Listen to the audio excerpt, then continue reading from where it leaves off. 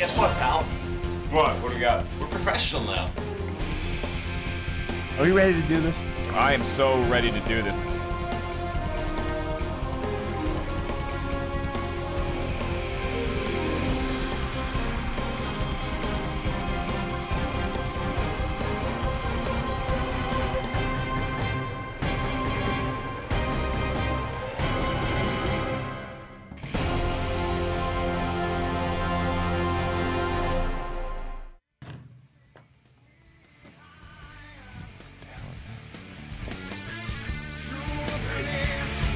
Taking us in with Creed today? There's a reason why you're playing Creed. Oh, I see. There's a reason I understand why they're playing All right. I know. Yeah, I know. It's just nightmares from Florida State. It's Collider Live. It is Wednesday, and we have a full show today. Welcome back, myself and you. It's just, I'm happy to be the, God, what was that guitarist? Mark something. I'm the Mark something to your Scott Stapp. Sure. And yesterday... He's a good guitar player, too. Yeah, I believe it. I was listening to the show because when everyone explained it pretty well yesterday, I was out for the first half of it. I thought you were going to... Well, I was out for the whole show. Mm-hmm. You were out for the first half. I thought I was going to be on for some of it. I couldn't. What happened was the original reason I was supposed to be out was because I went and did interviews for Star Wars Resistance, the new animated show. Got to talk to our buddy Donald Faison and Bobby Moynihan. Great dudes all around. Yeah, and where does that show take place in the Star Wars universe? Not too. It's right near the time of Force Awakens. I don't know exactly how many months or whatnot, but it's right around that time. All right. Talked to Christopher Sean and Susie McGrath, who are also leads in it. That was what I was supposed to do. So I knew that I was going to miss the second half because it took place, in like a little bit outside at like 11:40, so I had to get out of here. Then I got the news that Richard Dreyfuss was going to come in. It's Richard Dreyfuss. He was in Jaws. For a one-on-one. And not only did he, and I wanted to prepare, and I did that. I prepared for it. And the crew, Roxy and Macuga and Reilly took over, and it was a good show, boys and girls. I listened to it yesterday, Thank you. and this morning. Thank you so much. I was listening to because I was. Oh, you're talking about our show. Yes. I thought you were talking about. Oh, what? You're like, I interviewed Dreyfuss, Drake, and it was a good show. I thought you were talking about the interview that you did with Dreyfuss. That I'll maneuver into in a second. Imagine it was great. It was, and I want to. I want to give a little bit more. I'll give that more time than complimenting them. You don't even need to prep for that. What? You spent your life prepping for it. You've seen American Graffiti 100 times. You've seen Jaws 100 times. I'll tell you though, it doesn't matter how much. The answer, what you're saying, is actually true because I prepped a lot because I wanted to really. There was a lot of facts I found out. For example, I found out he lived in Bayside, Queens for 9 years. When he grew up. Yeah, and we talked about that. That was when you guys were talking, how would you open with Dreyfuss? That's what I opened with. That's obviously Bayside is the setting for Saved by the Bell. That is incorrect. But let me get back to that for a second because I do want to talk about the Macuga and Roxy and Reilly were holding it down. They had some fun conversations, and there were some things that were said. The first thing is you keep bringing in a reference that when I got mad at you at the Schmo show, it was not Valentine's Day. Valentine's Day was the day because Ellis was on that show, and Sadie and I were. That was an actually really fun show. Sadie and I were out, and we were listening to the show. We should go in and talk, and we went in there and had fun. Okay. The show that you did. Anniversary? No, it was just a random show that I had to go to a screening. Ellis was out of town, and you and Catherine Reitman. Yes, and Ken. Wasn't great. Not a great show. But we've since learned because you crushed it yesterday. Yeah, thanks. It was great. I really enjoyed it. I can't remember if I watched taken that me show. 6 years. It's taken you 6 years, but you got it. I think because when I used to go on the road in the early days during the Toad Hop days, I would try to get back to the hotel room in time to watch the live show to make sure when you were there I was confident, but I wanted to enjoy the program. And then when you weren't there, just to make sure that the place wasn't burning down. I can't remember if I watched that episode, the infamous episode, or not. And just wondering, oh God, do I even tell Kristian what's going on? I remember where I was. No, I was listening after because I saw it was a really bad. What was so bad about the episode? What happened? Well, it was a bad screen. It was a bad screening, first of all. And I remember listening. What do you mean a bad screening? The screening that I went to see. I remember the movie being bad. I can't remember what the movie was. And I'm like, you know what? The hell with it. I'm listening to the show on the way out. And then they just start roasting me while I'm out. That's what it was. And I'm like, I'm not on the phone. I'm not there, and I said to Macuga, I'm like, hey, I really want to give you a shot to like host the show. While Ellis and the guy's like ripping into me, and I'm like, fuck this.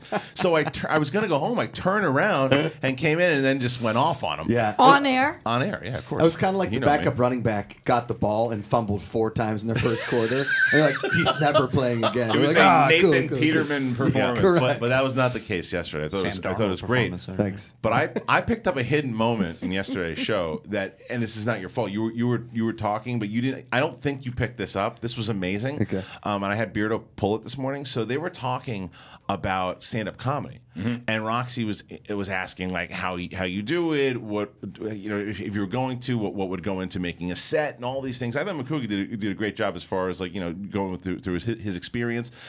But there's this one moment, and I want you to listen to this clip. But you got to listen to Reilly. Reilly is the key to this because he was not heard during this clip. I don't think anyone heard him. It was kind of glossed over. It's my favorite clip, and I started laughing. Do I need to watch it as well? No, you can hear it. Okay. Just all right, go ahead, play it. You think I should just quit while I'm ahead? Here's the thing. You need to get up on stage and... They're going. One more time. I should just quit while I'm ahead. Here's the thing. You need to get up on stage and... I was like, So brave. She was going so hard into brave. trying to like, what do I do? This, do it. Maybe I should tell. And there were 3. You gave 3 examples of what she should probably do, which I thought were good examples. It's either try to do some one-liners, right? Pick on the dudes in the room, or tell some funny stories with clips. Knowing her, that's where I say you should go. Right. That was but all 3 good examples. But then Reilly, listening to all this, is like, nah, just don't even bother.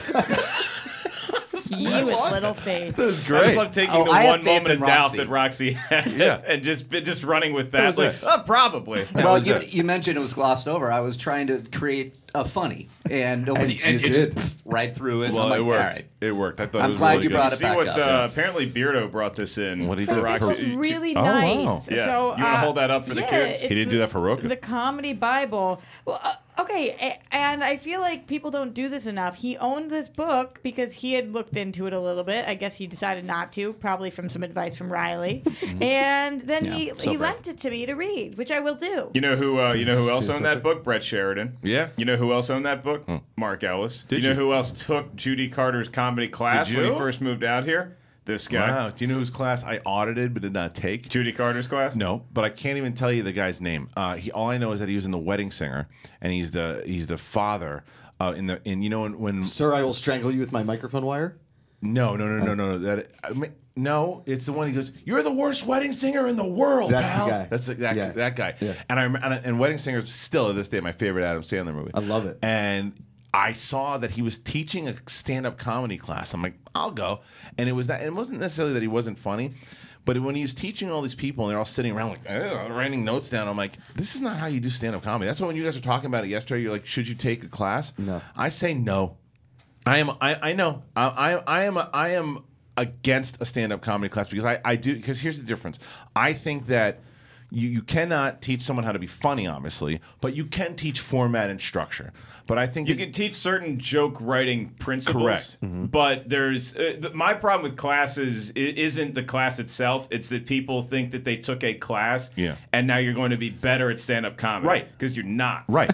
No, that's so then and what's that's the point of taking That's it? kind of my point. You learn joke structure and things that you can take Okay, to this the is what stage. I learned today. I'm pulling out my phone just because I took notes Can on I it. just point out that This is Judy what I Carter learned. looks like my mother? Oh, yeah. In like 1984. He's got a Deb Macuga vibe. That's probably definitely. taken in '84 too. By the All way. right, here's what I learned. That you have to have the premise, which is broad, the setup, which is specific, the punchline, which is surprise, a tag, which is another surprise, act out, and you could like act it out, and a callback. Would I learn that in class? Yeah, wait a minute. Yeah, you would. And here's my problem. Here's my problem with that because that's essentially what she did, and that's what people do. What she just did.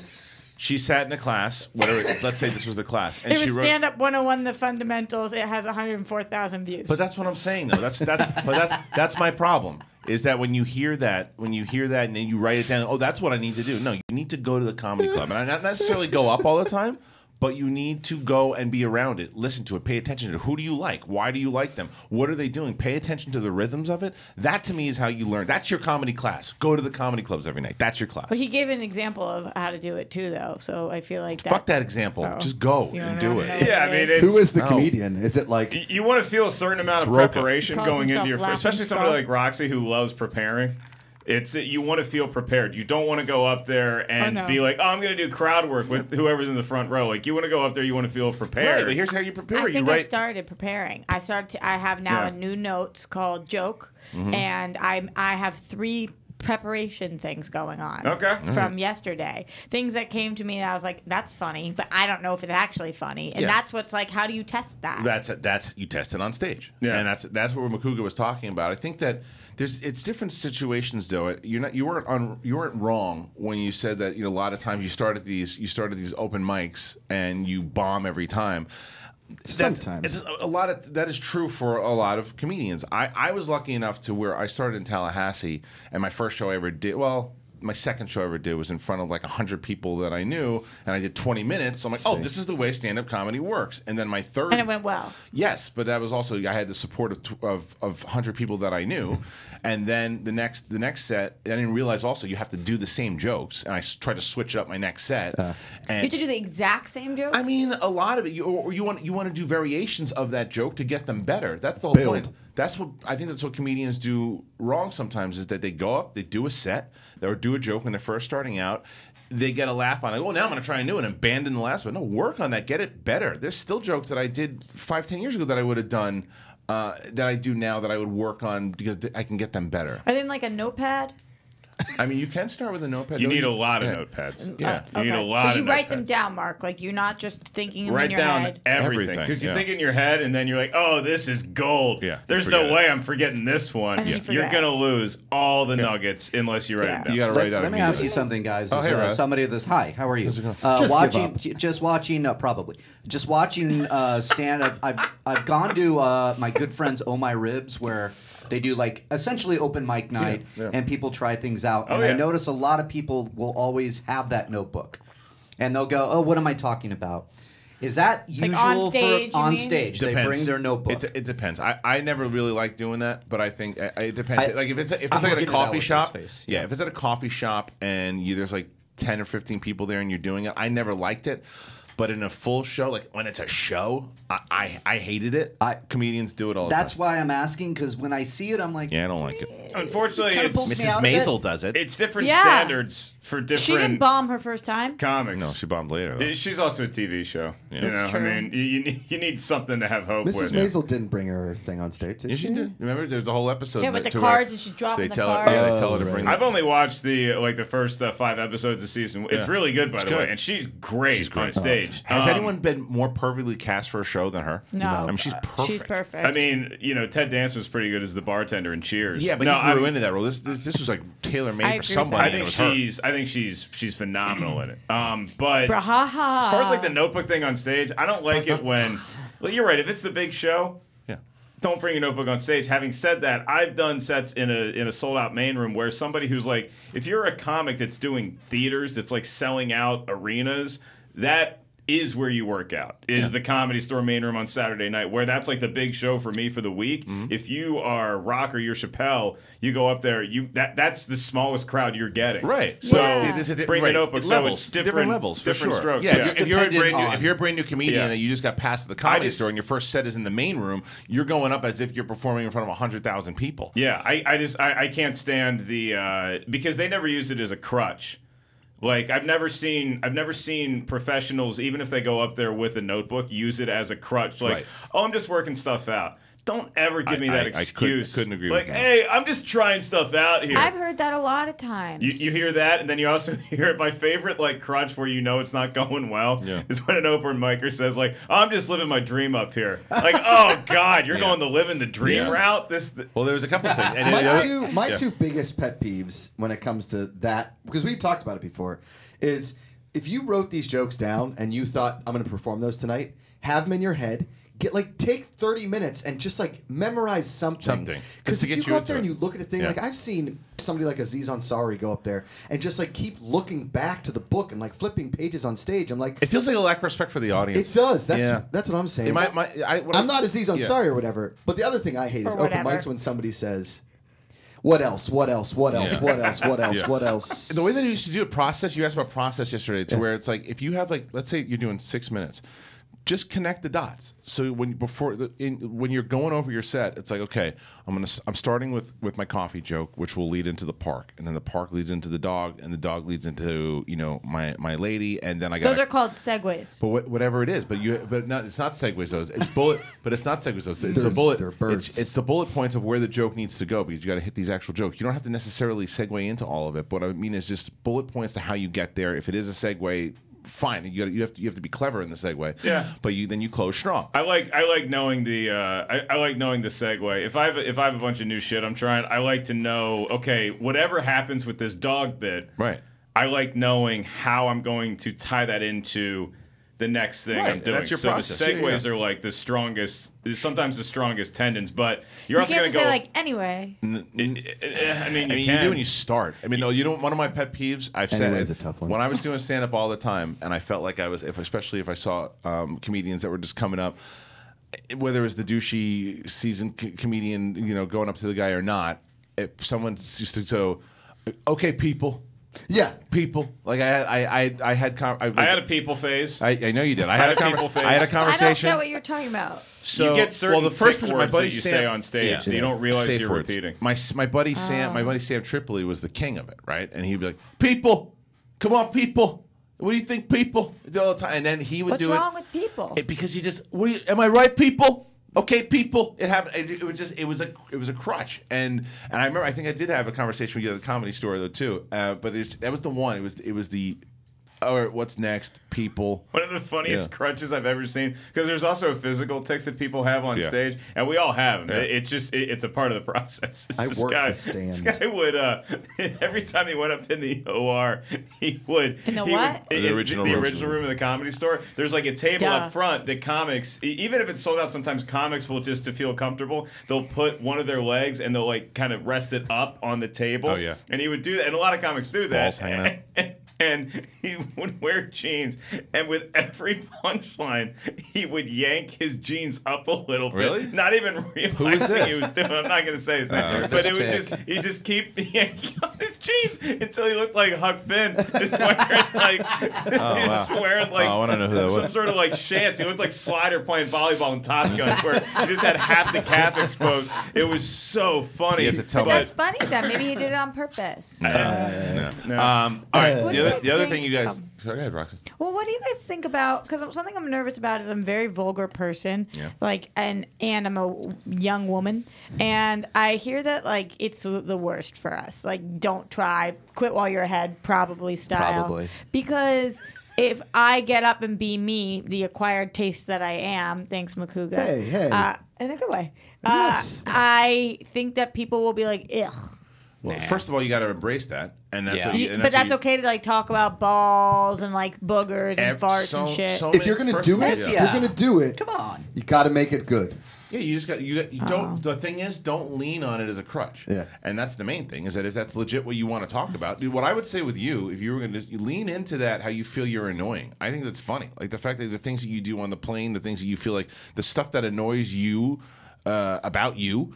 You should tell people and you should say I'm an acquired taste. But this is a comedy class we can have another time. This is basically like a kid who has a golf club and is sitting in their living room. They're asking questions about how you hit a golf ball. It's you just got to get on the we just got to go. We just got to go and hit the golf balls. You want to know the first thing I tell everybody on the plane when I sit down? What? I tell every single person next to me that I would like to die in a plane crash. That's perfect. God, I'm never flying. It doesn't go over very well usually. Sure. Yeah, hopefully you really do that. Yeah, I really do that. On a plane. What the hell is wrong with you? Well, because I just am trying to make them feel comfortable. In case we go down. What? It hasn't worked so far. I was waiting for it. In case we go down, don't I just start want your people set to know. off right there. But right.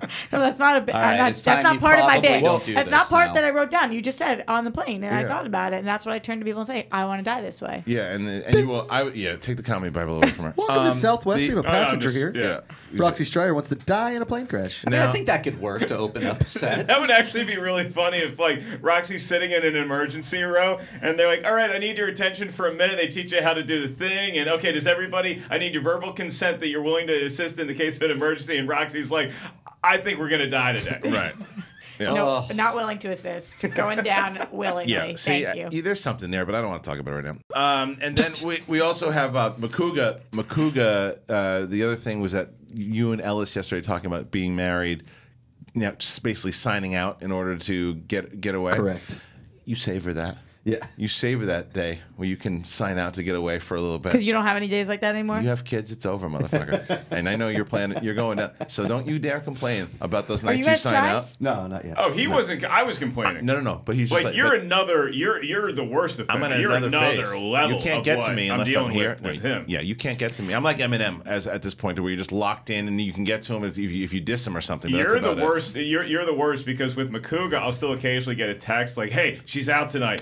What can we do? Let's go set off fireworks." With you, I have to drive to your place. Are you alive? And then I'm not greeted by my buddy handing me a beer. I'm greeted by an army of family members that also one demands I play basketball. The other one wants to be held. The other one wants. I'm the one that needs to be held. You're the one that really wants to cry on the inside. Right. I feel like you're super accessible for being a dad. Actually, here. No, not just here. Like all of my married friends with kids don't respond to texts anymore, phone calls. They're busy. That's all he's got. That's all I know. It's it. But I mean, listen. It's your life is it's those kids. You're an inspiration for people who have kids everywhere because you have found an occupation that allows you to see movies. To bitch about it. To just sit in a quiet room for 2 hours with a distraction. Yeah. But you also get to do this. So you get to hang out. This is as close as you get to just friends chilling. Yeah, people don't understand that. People don't get this is my social time. So when I'm like, be around, I got something to do. You fucking come over here while I'm making a turkey burger in the kitchen and talk to me because I ain't gonna have anything. But see, I feel like that too, and I'm single without kids. Is that this is my time to interact with you and Roxy. And then when I go home, I have 2 lives. Yeah, it's like, hey Mark, you want to hang out? We just did it. Right. Yeah. But you have quiet time, and I can tell when you're having quiet time at night. You know what you do. You send me texts. Oh, yeah. What are we talking about? Well, I sent him a fart the other night. Yeah, he sent me a fart. An audio fart? An audio fart. And I usually... Of your actual butt? Yeah. Oh, yeah. Or the mouth noise you make? No, it's real fart. Yeah. And what I do... There were 2, You know when you're going to fart? This is all the time. Yeah. He sends it to me all the time, and now I just hold it up to Julie. You need to see a doctor. Which is hysterical. Yeah, but but then I sent 2, though. I sent 2 texts today. The second one, I was like... we're watching a movie. I'm not going to listen to another fart. And then you text me again. It's like, listen to that one. It's not a fart. And so I go, ooh, this one's good. And I pick it up, and it's Sadie pleading her case on why you screwed up at the grocery store. I got that one too. I wanted to tell that story yesterday, but they kind of freaked me out. Yeah. Why? Because I said I have a story about Kristian's wife, and they were like, "Oh no." That's where I draw the line because I've already been on the thing of like telling Kristian stories when Kristian's not in the room. But I was like, and then there's a difference between telling a story and being like, his face looks like someone stepped on it in a mud track, and it's like, what? Say that? No, but you know what I mean. Something along those lines. Yeah, but it's I was like, I think I know the line, but maybe we're not allowed to bring her up at all in this show. No, it's fair. The limit does not exist. There's certain. It depends on who it is. It's like a sports league where Macuga is known to get a lot of flagrant fouls, so the refs watch him closer. Right. Then now you look at me. Right. You know, I'm like, I don't want to toot my own horn, but in terms of our relationship, I can get away with traveling every so often, and nobody's going to blow the whistle. Well, Comedy Skull says as long as you're not being malicious, you can talk about whatever you want. You earned it. Well, George Carlin said it all the time. George Carlin said that anything is funny if you do it right. Yeah. Like anything can be funny. Like literally every topic. There is not a topic. Now, not everybody can do it. Right. but every topic can be funny if you write it this way. Never blame the audience unless you've been doing it as long as I have. Then you can occasionally blame the. I haven't heard a funny Holocaust thing yet. Like people of all the things that people have tried, that's the one. Like I've heard. Well, I'm glad you brought that up. Cue the Benny Hill music, Beardo. Here we go. Like I wish people would stop trying with that. I feel like anytime I go to the Comedy Store, at least one There's person. certain things you just can't do. Yeah. It's very tough. Yeah, but I think like, how are you gonna spin it? I mean, Ari Shafir used to tell a bunch. I mean, you probably would be offended by it, but I'm not easily offended. Ari, you going to New York next week? You going to New York Comic Con? Too bad. I'm doing a show there, and Are you gonna try a Holocaust bit? No, you could have had 5 minutes if you wanted to go. Oh, Jesus was a Jew. What would I do with 5 minutes? I'm not ready. I need years. Years for 5 minutes. No, you just got. It's like swimming. You're ready It's now. like swimming. You just gotta throw you in the pool. Yeah. You gotta get up there, dude. Can we practice in like a room first? Nope. No. Oh no, we can. It's called the original room of the comedy. With people. Yeah. I think the best way bring to a bunch of people into the Studio B, have Roxy stand up there, spotlight, microphone, and we can be. Nope. No, Right, it doesn't work. No. I think the best. suggestion. No, That's the a best- little too safe. I think you go kind of the route that how I was lucky enough to start. Where I mean, my first show, like I said, I fell off the stage. You gonna fly to Tallahassee? No. What I would gorgeous do. this time of year. Fly to Gorgeous. Tallahassee, and you have to work your way back to Los Angeles. And tell jokes on the road, hitchhike, and It's like the movie yeah. Chef. If your car breaks down, you got to tell enough jokes to Roxy. fix it. Yes. Now, if I jump in real quick. Sure. Did you need years to practice to be a host? Yeah. Did you? Oh, well. Well, then never mind. She went to Shat 4 on years your of face. college for it. Cobbster just watched the Totally. Creed 2 trailer like 9 times and is ready to be Yeah, a Rocky. He like cracked his knuckles Yeah. and watch this guy's gonna shut the room down. Well, I mean, I Poor guy. sucked It at was a fair question. To practice hosting. No, I know it was a fair question. I, I just not said, fuck years, you. but like I was not good at first, and now I look back and I listen to my original stuff. Well, first of all, have you guys ever seen a video of me from when I started? Like I was Looking it up. I was you can look up like some of the AfterBuzz, like Jersey year? Shore or Gossip Girl Okay, after yeah. shows I did. Jersey Shore, Roxy Striar. And I'm so much. I don't look First of like all, you me. have I don't dark hair. sound like me. You guys can hear the audio, and like I'm not that I that's don't 5 step on months people ago. now, but I step on people. 5 years ago, is that it? Yeah. Well, no, it would be more like 9 years ago, probably. 9 but years we'll, ago. You will, Was it Eight around years 9 ago. years ago? 8 years ago? It's 2012. No, Jersey Shore's been.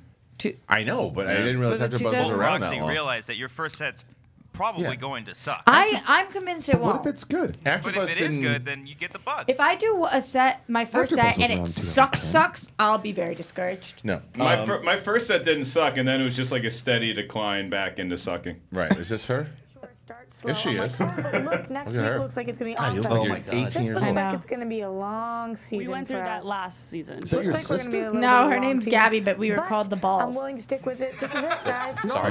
Like, No, like, we're in all not the way balls. to the end. What we did like was how at least they were happy. There was happiness going on. I mean, Still the last pretty season good. was so freaking No depressing way. all the time. It's weird. No, because what, Situation, here, situation, you turn just it schmuck. off. But what, You No, hear my everybody seems to be voice? busy. No, but the thing is, though, Roxy, what makes you the Fine. reason why you're good at this, and the reason why you're good in general, is because because you just talk and you're able to learn things about yourself as you do more hosting, but you're yourself. You can tell you're the same Roxy there. You're not trying to be. My problem with hosts when they start out is Very a lot of presentational. presentational, like to think, what am I supposed to be like? You're just you. She's always honest with her opinions, Yeah. and the thing that I love about that So clip brave. is that there's so many people who consider themselves professional hosts who have these certain things that they do that annoy the piss out of me. You're talking into the mic, Yeah. you have jewelry on, but you're not banging it against the Right, table, right. making noise. There's a lot of just technical things that you had from a very early age, but.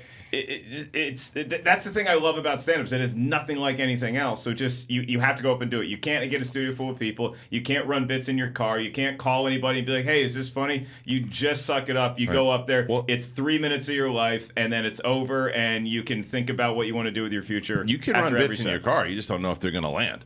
I mean, But you that's do what I run used to them, do. right? You say it out loud. I used to run bits in the car all Oh the no, time. I do it all the time, but Yeah. it's not a replacement. You don't. You're right. You know those metrics bars, and they say, "Hey, not a meal replacement." Yeah. It's a nice snack. 100%. It ain't a meal. No, right. no. It ain't pot roast. But snacks are better than never having eaten anything. If you go for your first meal, you've never had a snack. You don't know what to do with it. you're But still again, gonna die. I still think that this is something that and I was thinking about this as I was listening to that conversation yesterday, and it's something we've talked about before, and maybe Comedy we start Bible. to make it a little bit more realistic, is that I think that and not Tallahassee, but what I was able to do when I did my first like 20-minute show in front of all those people, and I think what Roca had the benefit of doing was going up in front of fans and people that knew who he was, is that we should really put together a look into putting a Collider Live comedy show. Well, one night. Yeah, I mean, you may be more right than you know. Wheels may already be in motion to get a lot of these performers on one stage together, because for the October 26th show in Los Angeles, we can get tickets to right now, markellislive.com.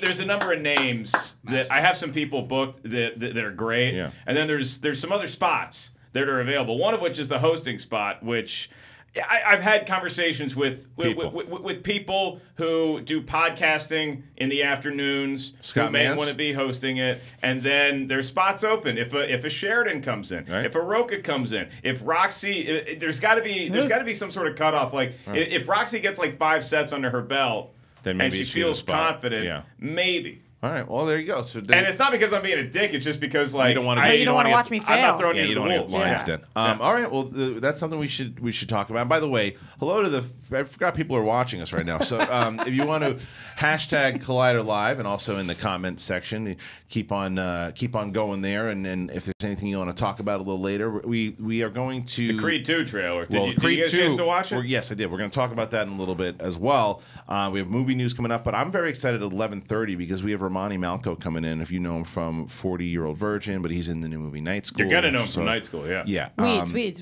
Yeah, Weeds. I mean, he's been tons Romany of or Romany? is it Romany? I think it's Romany Malco. Romany Malco? Let me look it up, but I'm pretty sure. Romany Malco. Well, it's Romano's Macaroni Grill. Well, he also, I forgot that he shot a pilot with Bonnie Somerville. They had a whole, he played her husband in a thing. I remember seeing it back in the day, and he's funny, man. He was great in Night School. Best part of Weeds, hands down. My favorite character. Well, weed. He'll be in here a little later so we can talk to him. Thank you. But who's back there? That sounds like a gaggle of people. Was that Reilly? Was it you? I have no idea. Oh, I don't know. Yeah, it was me. Well done. There it is. Much better. That's what I was doing. A couple things I want to talk about before we get into movie news. I want to give Roxy some credit because Roxy was right.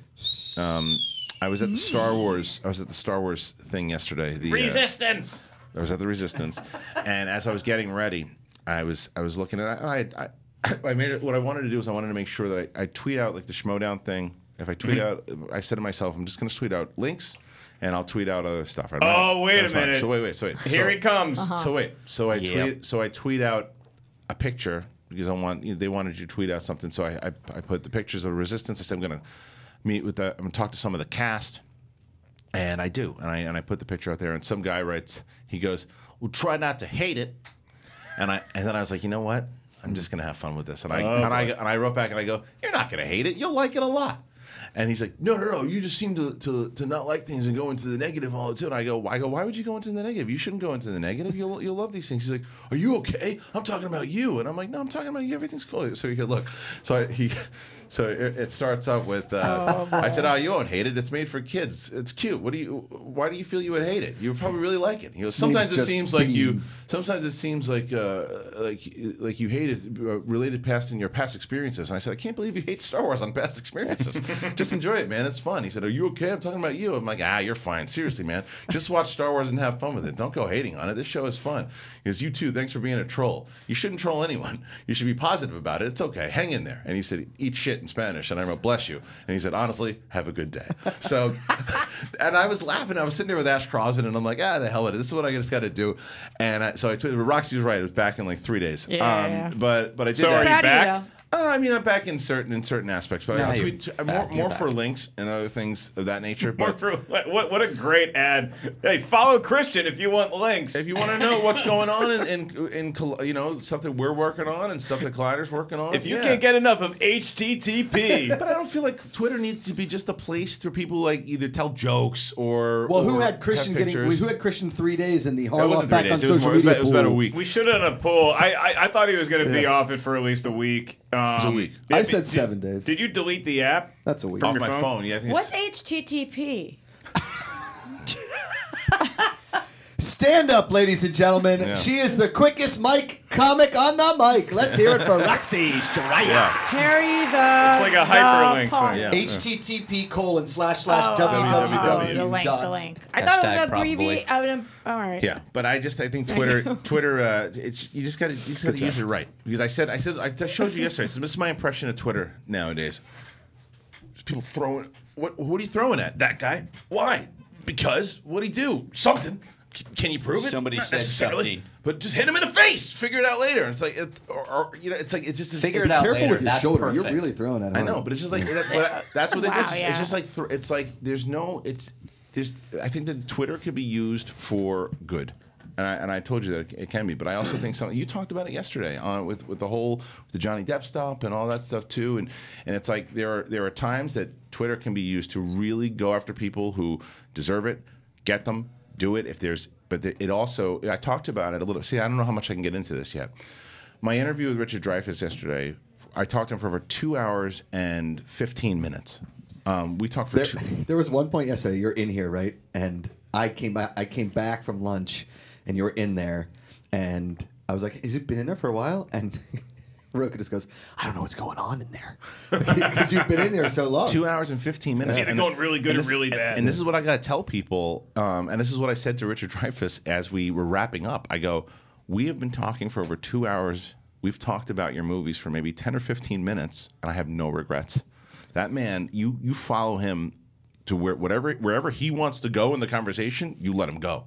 Because I would bring up stuff. I mean, I brought up Jaws, and I brought up, Let It Ride, which I love. I was in Jaws, okay. And we brought up, we brought up, him winning an Oscar and everything too. But he would talk about it for a little bit. And his new movie, obviously, that he's doing, and then, excuse me, and then he would go somewhere else. And you're just sitting there fascinated listening to him. And then if I'm not going to go, like if he's in the middle of this big kind of deep thing, then go, well, tell me about the aliens in Close Encounters. It's like you got to go with the conversation. And it just went in places that I didn't know it was going to go. And I was fine because I tried to get it back a couple of different times in the movies. But then I'm like, I don't know if I want to. I'm like, at the end of it, it's just like reflection on life and what it's like now to be a 7-year-old man and going through. And I'm like, and even Cody, I talked to him this morning when he walked in. I go, "Did you listen to any of that?" And he's like, "I walked in at one point. I'm like, what the hell are they talking about?" He's like, "But then I couldn't keep my." It was fascinating. So burying a body in the desert it's a tricky business. I'm telling you, man. Like it was just it was his wife came in at one point, sat down, and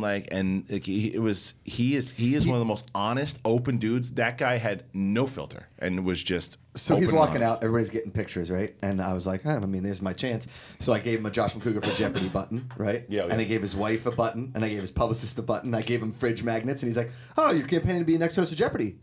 Yeah, I could totally see it. He looked me straight in the eyeballs, and I was like, "Oh no, this is okay." You just got the blessing. Yeah, you got the blessing from Dreyfuss. Damn. But And anyway, he peered over Snyder's shoulders.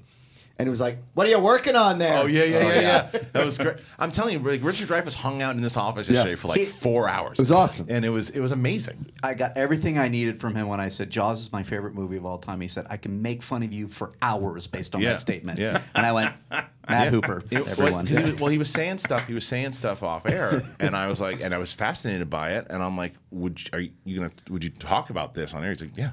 And he talked about everything on air. It's awesome. Everything. Now, I'm really looking forward for people to see this interview and listen to it. When is that going to be? The guys, see, that's the thing. You got to give the props go to Adam, Smith, Cody, and Cobbster, and Thad, and Dennis, and all the production guys, because in Remsen, they work on this stuff all the time. They have so much shit that they're working on. This is over a 2-hour show.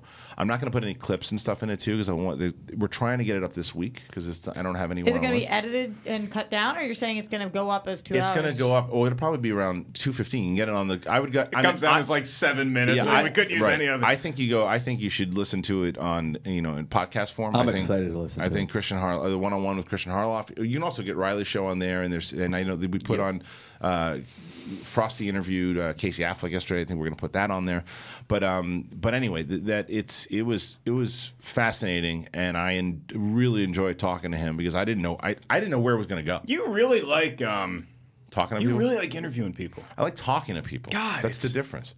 I think that's a difference with the thing. That's why I like my wait, show. You mean interview versus like this isn't like a film versus a movie conversation. This is like interview is like go to a junket. Hey, tell us about your project you're working on. An interview is like so, and this thing. I think that today's Malco's could be half conversation, half interview, right? Because they're coming in here.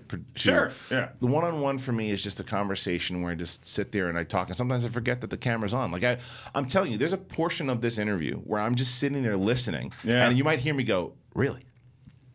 Interesting." And he talks for like 45 minutes, and I might not even say anything, because I'm just listening to him. And because there's certain people that when they stop, you say, okay, well, there's part of the conversation. Where do you go next? How do you maneuver into what you? He didn't need that.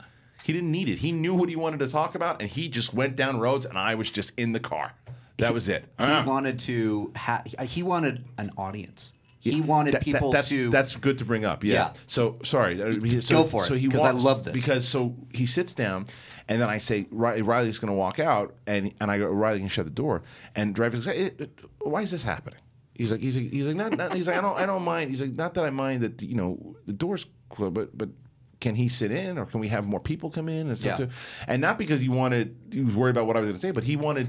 He really is Mr. He wanted an audience. He's a teacher. He's a professor, and it's like, and he wanted an audience. He wanted people there, and I said, well, I can have Reilly sit in, and then once Reilly sat in for like an hour, and then I sat in for an hour, and he talked to both of us. Yeah, and then which was phenomenal. I left to Reilly get his wife, and he was fine after that too. I think because I made him comfortable that also that he didn't care, and he was talking to me. But it was, I mean, I'm telling you, it is by far the most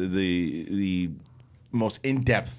Honest interview I've done so far. But honestly, what were the aliens like in Close Encounters? I'm telling you, there's so much. That's a callback, Roxy. That's the problem, though, is that I read about that. I did want to ask him more. I did want to ask him more about movies, but I couldn't get there. Have him back for the sequel. For movies, he saw the Jaws poster and E.T. posters on the wall, and he said, "Do you know what E.T. is to me?" And I went, and I'm losing my mind right now because my favorite movies. He goes, "It's a sequel to Close Encounters." Oh. And I go, really? And he goes, everybody asked me, where is the sequel for Close Encounters? And he said, Spielberg made it. It's called E.T. And he walks off. And I'm like, I'll take it. Okay, amazing. fun, quick trivia fact. Yeah. Has Richard Dreyfuss ever done a sequel? Has Richard Dreyfuss ever done Stakeout. A sequel? Very, very. Another Stakeout. Yeah, I was just going to say, I thought it was not another Stakeout. No, it's another Stakeout. Another Stakeout. It was not another teen movie. Last thing before we move in the news, and I want to ask everybody on the table here too, because I'm sure the answer is yes. Because your story about the creepy guy that came up to you yesterday in the morning, oh boy, made me think of you guys can tell me, because is this a problem or is this me being a grouchy old man? And I really want the true answer here too, because I have a 1-year-old that sleeps terribly, and so she's right near the window. Great taste in music, that 1-year-old. She does have a good taste in music. So, but there's this guy, and she's mobile now. She's mobile. Mm-hmm. There's this guy though, not when she's sleeping.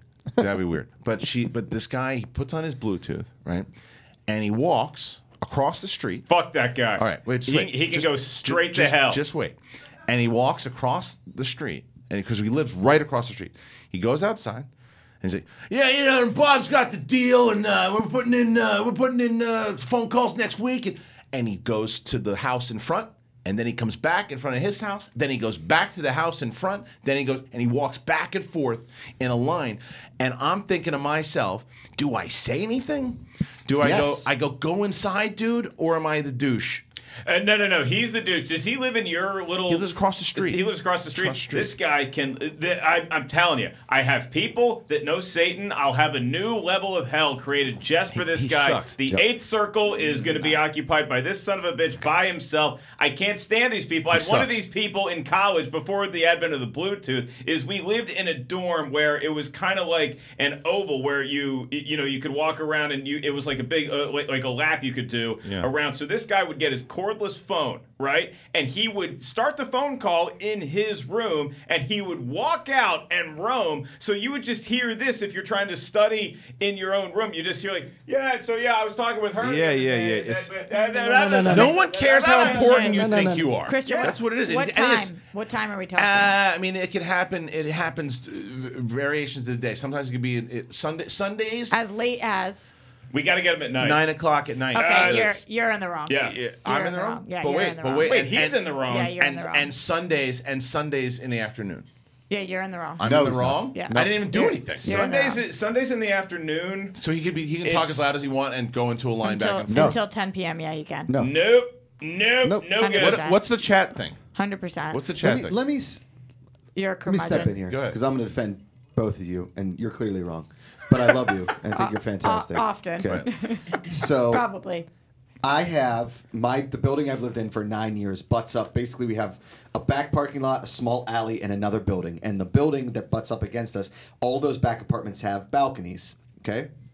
Now, in the summertime, my building was built in the 50s, so there's no central AC in the whole building. So we have to keep windows open. There's got to be a flow of air going through. Oh, that's why you jump in the pool from the second story. Correct.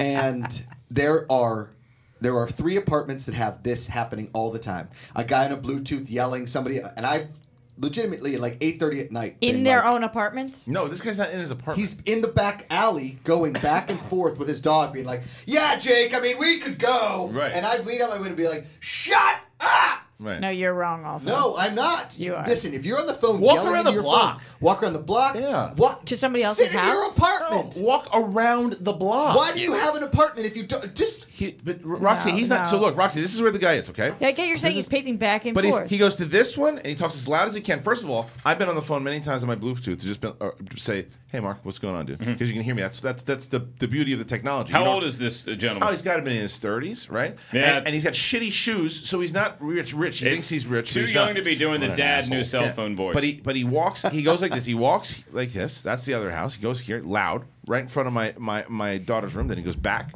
super loud.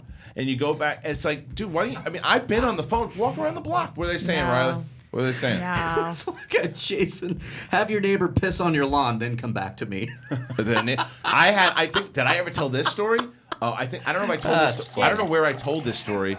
But so my neighbors, so I live in like a duplex, right? And so it's like a little town. It's like a townhouse, and then we have a townhouse right. What's the address, just for reference? But there are these medical students that live in the other one, and they're great.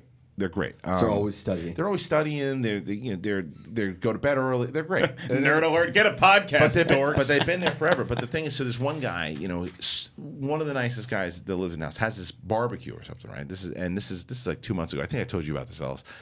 And they had this barbecue. It didn't tell us about it, which is fine, but it's loud. It's like 10:30 at night now. 11 o'clock. It's booming, like the voices in the back. My kids are trying to sleep. And Do they do this often or No. It was like Okay. a one-time thing. So I just said to the guy, I was like, hey, I walked over there, very cool about it. I'm like, the kids are asleep. He said, we're gonna move everybody in the house. Fantastic. So then they come out at the end of the night and they're camped out right in front in the garage where my daughter could wake up. I'm like, oh, so I don't say anything. I'm waiting for him to leave. And then he leaves. Then these 2 people that were at the party, these hammered dudes, start walking back up. I'm like, what are these fucking guys going to do now? They're going to go back in the courtyard? And they start walking up the thing. And I'm about to say something. They're in the courtyard, and they disappear.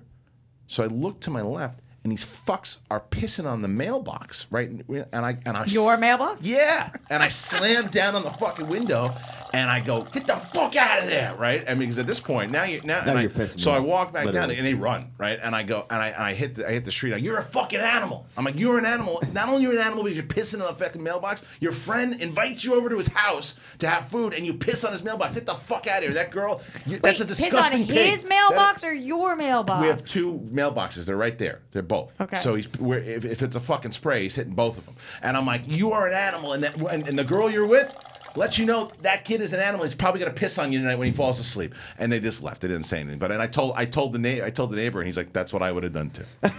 So I'd rather have people piss on my mailbox than have to deal with the loud phone talker Conversations. at night. Be Really? honest with you, yeah. That's Stinks insane. over there, man. You guys are. I'm in a room of insane people. No. This is crazy. Can you talk. defend your point? It's a 26-year-old. Let's give you the mic. Let's not criticize Roxy anymore for her beliefs.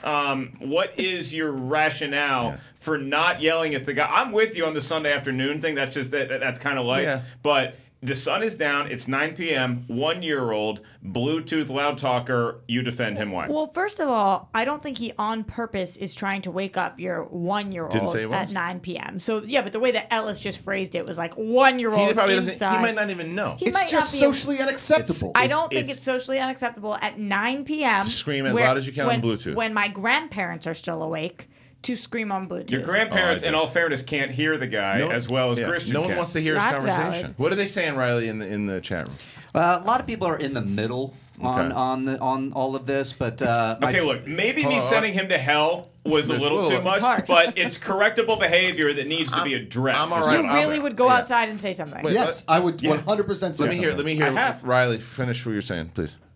A lot of people are in the middle. Some people are on your side. Some people are like, you're overreacting. I like the piss on the lawn and then come back to me. Like, that's the extent of when you need to be pissed. Yeah, all right, yeah, well, fine. exactly. All right, There's way bigger things to be way pissed. Well, there are things. bigger things, and one of those things is some of the movie news going on right now. Thank you so much. No, that's not now. That's not now. That's not now. That's. The chat just got excited about Creed. No, we're doing same thing every day. When are we going to talk about Creed? Yeah, we're doing Creed at 11 o'clock. Shut your ass. So let's talk about some of the movie news that's out there right now, and then we'll come back and do. Yeah, honey, I'm watching the show. Yeah.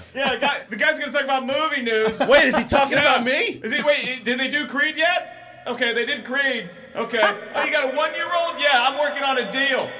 Creed 2. Book it. Abs. Drago.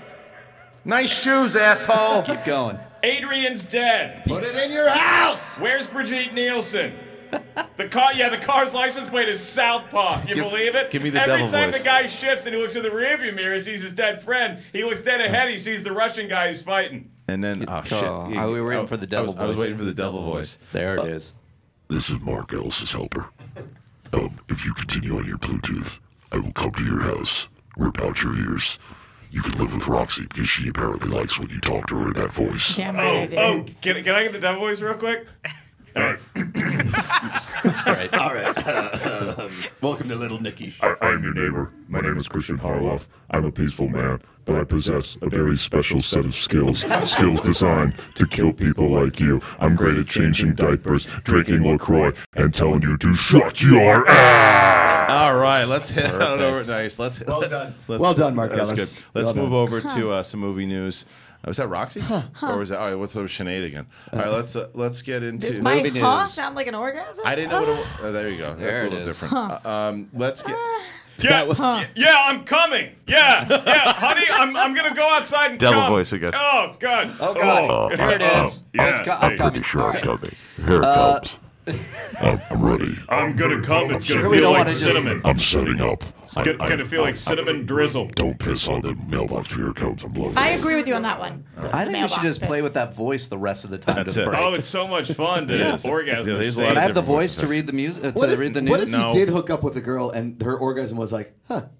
That happened. That's gotta hit your That's a self-esteem. tough one. Josh, can I ask a question? Why is that a what-if premise? That's for getting Sarah Marshall. You remember that? He can teach a class on how to deal with it. All right, move into the next. Let's move to the first story. The Orgasm Bible by Mark Ellis. First story. First story. All right. Callback. Long-awaited trailer for Dark Phoenix. X-Men Dark Phoenix is dropping tonight. Drops tonight. So There is a teaser out there. There's some. You can hear Professor a lot of X pictures. saying- A lot of pictures about A lot it. of pictures. This is still Kinberg. Still Kinberg. Okay. Yeah. And so that's dropping tonight on James Corden's show. Apparently, so it'll be up tomorrow. The cast has rave reviews about Simon Kinberg and what a director he is, him on set, and we just have gotten delays with this movie for reasons Might be a good thing. we don't fully understand. But I think that the movie it got pushed back again to February. Is that Disney related? I think no. No, I think I it's don't think it reshoots. has anything to do with Disney. I think it has to do with reshoots. I think it's probably extensive reshoots with the direction they want to go in the universe. I really don't think it has. People are going to speculate that it's Disney related. I just don't think we're quite there yet. Can they play into Disney now, though? No. No. I think even if they wanted to, I don't know legally. I'm not sure if they're allowed to. Okay. But I think that the only leg you have to stand on with that argument is that they did reshoots to set themselves up to go in a different storyline 2 movies from now to be able to tie into Disney. And I just don't think that's the case. Yeah. I think it's more of a scheduling thing. And they may have tested it and come in and people said we need to do this and this and this differently. But I just think it's a matter of getting the movie right. Hopefully the trailer kicks ass. Yeah. All right. What's next? Keep it in the Marvel, not MCU, but Marvel. They did release a first action clip for Venom that just dropped, and it's I gotta say, it looked pretty cool. I'm going. I just put it up in the there. wind. There's a screening tonight. There's one tonight, and no. See it next week. Next Tuesday. It's a junket screening tonight. So Tonight's if you're doing the junket and you're interviewing all the people from Venom, you get invited to this. They asked me to do it. I heard some good. I heard some good things about it. I actually heard because people were Venom. Yeah, I heard some good things about it. Listen, I watched this. I liked this. Look, I don't want to see any more of it. To be honest with you. Oh, okay. I don't want to see anymore. Close your eyes. No, I'm with Cobbster on this one. I eyes. don't want to see anymore. I'm done. I want to see. I want to see the movie. I'm actually. I know that there's been a lot of people who've been a little down on it. The only thing that I've been down on, you've heard me say this a billion times about other different movies, but this one I think in particular, I was hoping this was going to be rated R. I know that they said that it's going to be there's going to be a rated R cut for Blu-ray. I just think that they should have released it rated R. They're trying to get the PG-13 dollars. I get it, but and I don't buy the excuses that not excuse, but people are saying, well, they want to set it up to put him in the MCU later. Yeah, and I'm like, no, you can still do an R-rated and put the character in an MCU movie if you go there. Logan was in. Yes. Yeah, I don't really know if you can hope for something before you've seen it, though. Like, if you see it and you don't like it and then you wish that it had been rated R, I get that, but how do you know? And sometimes when you have to work in the parameters of a PG-13 movie, you actually get more creative. I'd agree with that to a certain extent. You think more creative than rated R? I think rated R you get to be more creative because there's not as many handcuffs. I think rated R can sink you because you just put in a bunch of dick and fart jokes. Yeah. It certainly can be a crutch. Like nudity for no reason, fucks for no reason. I don't disagree, but that's why. But again, sometimes. look at yes, sometimes for sure. Like there's that stupid movie Semi-Pro, which is You didn't like that movie? With hated that movie, and I thought that was. I don't even know what that is. It's a rated R basketball comedy, which I thought would be perfect, and there's no need for that movie to be rated R. Now you switch it to Logan. Logan is a movie that needed to be rated R. Deadpool needed to be rated R. Those are movies to me so that I for felt, violence purposes, do you feel like you wish Venom was rated R, or why? Yeah, I think the violence of it, you can be a little bit raw, but you might be absolutely right. I don't know. Is Dumb and Dumber is rated PG-13. Yeah. The movie Hall Pass, same directors, Owen Wilson, Jason Sudeikis, about guys who get a hall pass. Yeah. It's an R-rated movie, and it just it's not. It doesn't deliver because it's like, oh, we're rated R, so we can put as much shit on screen as we want to, and we can drop as many F-bombs as we want. Sometimes when you're handcuffed like that, you do get more creative. It does seem comedies though is more the example there because is Horrible Bosses R? Yeah. Okay. I know that people. Oh, sorry. Go ahead, Kristian. No, people are on deadlines sometimes, but I feel like anybody who's writing an R-rated script that's on the fence should write a PG-13 version of the script and then look and see which one's better. Because I think sometimes I like a lot of fucks, and honestly with Venom, I think you have an argument there with the R rating. Yeah, mine's more violence purposes, but again, I could see this movie. And agree with Roxy 100%. But I don't know if Roxy agrees with Roxy. Roxy just throws things out Roxy's there. annoying, I guess, huh? Yeah, I am fucking annoying. Are you saying you guys don't have two fully formed opinions about a movie you haven't seen yet? I have the only franchise that I can off the top of my head think that PG-13 hurt it as opposed to Major League 2. Was that PG-13? Yeah. Oh, I was thinking Die Hards. So after Die Hard with a Vengeance, they went PG-13. Those movies really hit the. I mean, they really hit the skids. I think the only one that did PG-13 though was the fourth one. Was it the Justin Long one? Yeah. Okay. And because I believe that even though the fifth one was garbage anyway, I still think it was R. Okay. I think I might be wrong. Can you guys check that out? What was the fifth Die Hard rated? It was rated PG-13. Oh, really? The Live Free or Die Hard was. Right. So I want to know what the fifth one was.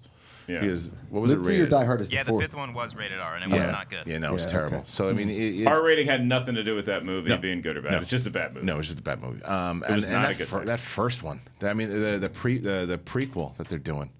It's still happening. McLean. It's like I still Ben Treblecock was or Treblehook. I always forget his name. I'm sorry. Shuttlecock? No, not Shuttlecock. What are we trying to say? How do you? What is it? It's Ben Treblecook. Treblecook. I'm sorry, Ben. Yeah. Ben really good writer. Had a great concept. It is still the best. Not Shuttlecock. Treblecook, and he had. Fuck you, Macuga. So it would be so perfect. His for idea today, was too. the best. His idea was the best. And I think nostalgia McTiernan even like kind of had his eyes on it, but like it was the anniversary of the Nakatomi in Japan. They have a celebration, and it all goes down in Japan. That's the fucking movie. Oh, That's it. And Zeus is in it. It. He gets Samuel Reginald Jackson. Johnson That can is come it. back. That is the movie. I think he had that in. Yeah. Len Weissman, go away. Bruce Willis, stop with year one. We don't need that. McTiernan loved the script. That's what I heard. I want to see the R-rated movie that is Reginald Bell Johnson's character Al Powell coming home from the first Die Hard, and he gets home and he finds out they have new neighbors named the Urkels, and it's still rated R. It's inside, but it's like his, and it's just like a hard Scrabble. Yeah. Like the Urkels are barely in it, but it's still his life as a cop. It's a shame they never. The shit he has to deal with at work, and then he comes home to this Steve and Laura drama. He doesn't want any of that crap. It's a shame they never tied the two universes. It'd be the best shared universe. There's rumors. Last story, and then we'll go to break. Last story. All right. Mel Gibson is going to direct a remake of The Wild Bunch. Roxy, keep it in. I can't. I have a question for you, Roxy. He's such a little anti-Semitic fuck. I have a question for you though. With that, I have a question for you. Jesus was a Jew. Wait, but you don't have to answer this if you don't want to, because I've heard you very outspoken on Mel Gibson. Yeah.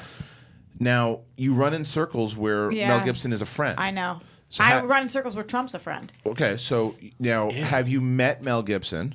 He was at the same party that I was at once. Yeah, I remember. So was I. We were there. Yeah, but we did not. We did not. You wouldn't want. You just avoided it. Here's the thing. I because of my job, I still see his movies. What was that amazing one that he did the other year? Hacksaw Ridge. It was really He's a fucking fantastic good. director. One of the best of all time. He's a very talented person. I wish I could find a way to not support him. I don't disagree with you. I mean, I understand the things that he's done both against Jewish people in general, that whole tirade that he had, and then that rant and absolutely tirade that he went against his ex-girlfriend. His dad came out and said that the Holocaust did not happen. And then Mel did not say the Holocaust didn't happen. He said, I agree with everything my father just said. So, as the resident Jew over here, talk about... I'm not easily offended, but like you can't just fucking say that it didn't happen. Did he say that though? Are you sure? The father said it. The father said that. And then Mel was like, I'd like to see. I don't say you're wrong. I would just like to see. I always get nervous when those quotes happen. I want to make sure that he actually did say that about his father. It was something that was like years ago. But I don't know if we find it on YouTube. I think it was written. Google. Yeah. He's had people have asked him many times since, like, what do you think about this? And he won't talk about it now. So maybe he's either changed his mind or knows that it's bad for politics or for viewing. But unless he comes out and says, I believe the Holocaust fucking happened, which, why do you even have to say that? It's so hard for me to support him because he's very anti-Semitic. There's tons of people out there that agree with you 100%, and I think that it goes back to the conversation you guys were having yesterday, right? And it really made me think about like the Michael Jackson thing when you guys brought it up, and Johnny Depp. Yeah, but the difference, like Michael Jackson, the thing is too here, and it's such a strange thing. Now, if you look at all the stuff that happened in regards to the accusations and people that have spoken out about Michael Jackson, if you compare it to say like Bill Cosby, you'd say that it's probably close to one and the same, that there might be some shit that went down with Michael Jackson. It's fair to say that it's possible. Not comparable with Cosby's accusations. No. What I mean is that enough people came out with Bill Cosby, right? And then they really investigated it, put him on trial, and now he's guilty. There was a lot of payments made around the corner with Michael Jackson that things went away, and I think that in deeper investigations you might have or might not have found some stuff. The problem was that there was a lot of bad that he was accused of. That's all I'm saying, right? And let's say that there are so many kids that had come out and said that things had happened with him. It is still strange to me that when I'm driving and Thriller comes on, I can't help but pump it up. But he's one of those guys. Here's the problem I think a lot of people have is like people have no faith or confidence in their own opinions anymore, that they have to convince everybody else to see things the same way. Where if I think Mel Gibson's a great director and I think Mel Gibson should be able to work again, do whatever he wants, why is it incumbent upon me to convince anybody else to be out there screaming like, hey, you, like, Roxy, I can't believe this. Like, who in their right mind would tell someone who is Jewish that Mel Gibson deserves all? It's the dumbest thing I've ever seen, where people are like, wait a minute, because I believe this about this. You have to feel the way I do, or else somehow I failed that day. I could go across the street right now and buy a ticket to go see a movie that somebody made that's controversial, and I will enjoy it or I will not enjoy it. But for you to go out there and say,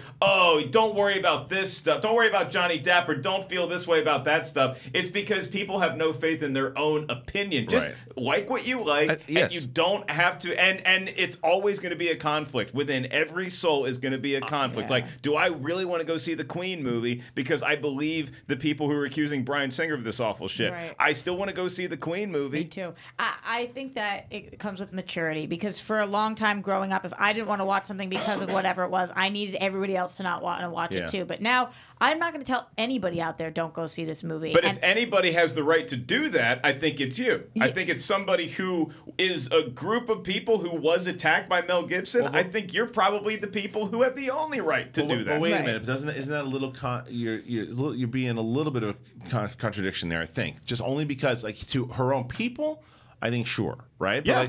But to like someone else, let's say that you're a huge Mel Gibson fan, okay?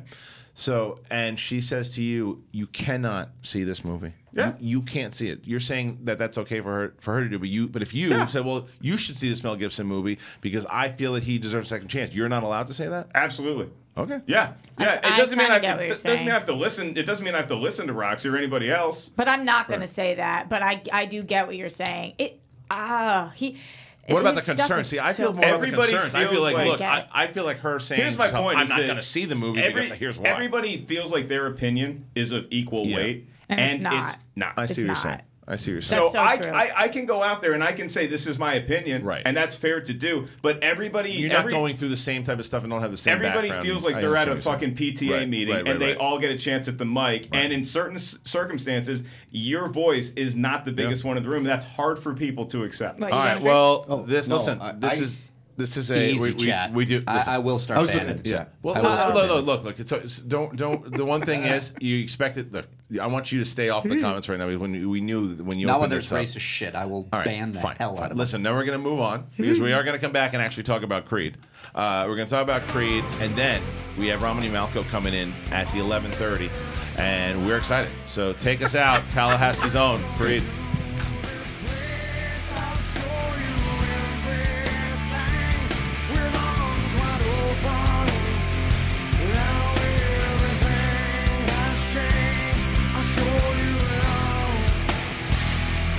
Hello, Collider fans. I'm Kristian Harloff, and you see my stupid name in the background because that's my other show. It's One-on-One with me, Kristian Harloff. What the hell is it? I just sit down and talk to people. I literally just sit down and talk to people about what the hell's going on in their lives and their careers, and it's a long-form interview show. Originally, it aired on Collider Video as far as the YouTube channel goes, but we moved it on over, and it's on the Collider Video podcast, Collider Podcast, on YouTube. Go on over there if you want to see the video and to see the pretty faces that I'm talking to. Had some great guests over the past. And we're going to have a lot more. And there's going to be people that maybe some celebrities or actors and actresses, producers, writers, all that stuff. But there's also a lot of the people that you know around here. I could have Cobbster on there. I could have Jeff Snyder, John Roca, Mark Reilly, Roxy Striar, whoever. And I'm going to find out more about them. Long form, and also go to Apple Podcasts and check out the One-on-One feed with Kristian Harloff. And not only is my show on there, Mark Reilly, the Reilly Roundtable, which is another sit-down, long-form interview show, that's also there. And when Steve Frosty Weintraub talks to Kevin Smith or George Takei, that's going to be on that podcast feed also. So if you're taking a long drive and you like those long-form interviews, pop on the One-on-One with Kristian Harloff, give it a rate, comment, do all that because it helps the show and it makes Podcast One go, hey, you know what? Those people should get ad money. Oh, hi guys. It's Perry here, and I am going to tell you about The Witching Hour. It is the show that I host along with Collider.com's Haley Fouch. It is in podcast form on the Collider Factory feed, and we also have the video up and running every Tuesday for you right there on the Collider Podcast YouTube channel. We talk about everything horror. We're talking TV, movies, the newest releases. We talk about movies that are celebrating anniversaries. We've even talked about books. It's crazy.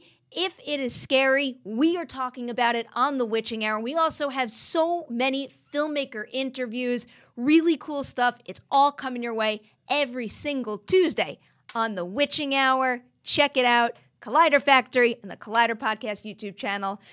Ugh.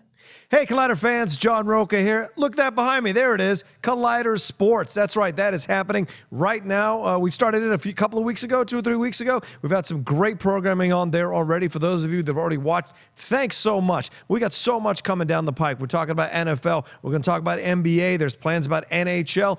Golf is in the equation now. And, of course, the Premier League show that I host with Jack Hind, that's been in motion for the last couple of weeks. And then an MMA show is on the way from Dennis Zhang, me, and Jay Williams as well. For you might know him from the After Schmo show. What is that thing called?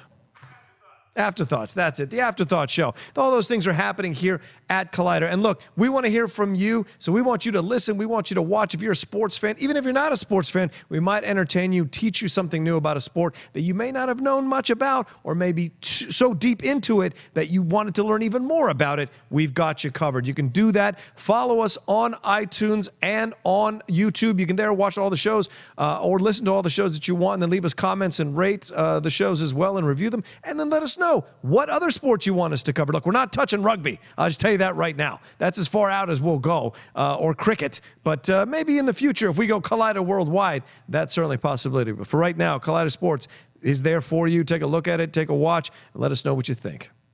Hey guys, Reilly here, and let me tell you about the Reilly Roundtable. That's right, they gave Reilly his own podcast. The Reilly Roundtable is on its new home, and that is one-on-one with Kristian Harloff on the iTunes feed for Podcast One. It drops every Thursday. The Reilly Roundtable is a little bit about everything. It's about movies and life and movies and everything in between. I like to have on special guests for discussions like Justice League versus Batman v Superman, for discussions about wine tasting, for discussions about UFOs, and everything in between. That's right. The Reilly Roundtable drops on Thursdays on the One-on-One with Kristian Harloff podcast feed, and later on Collider Video's own podcast video network. So check it out every Thursday, the Reilly Roundtable. See you there.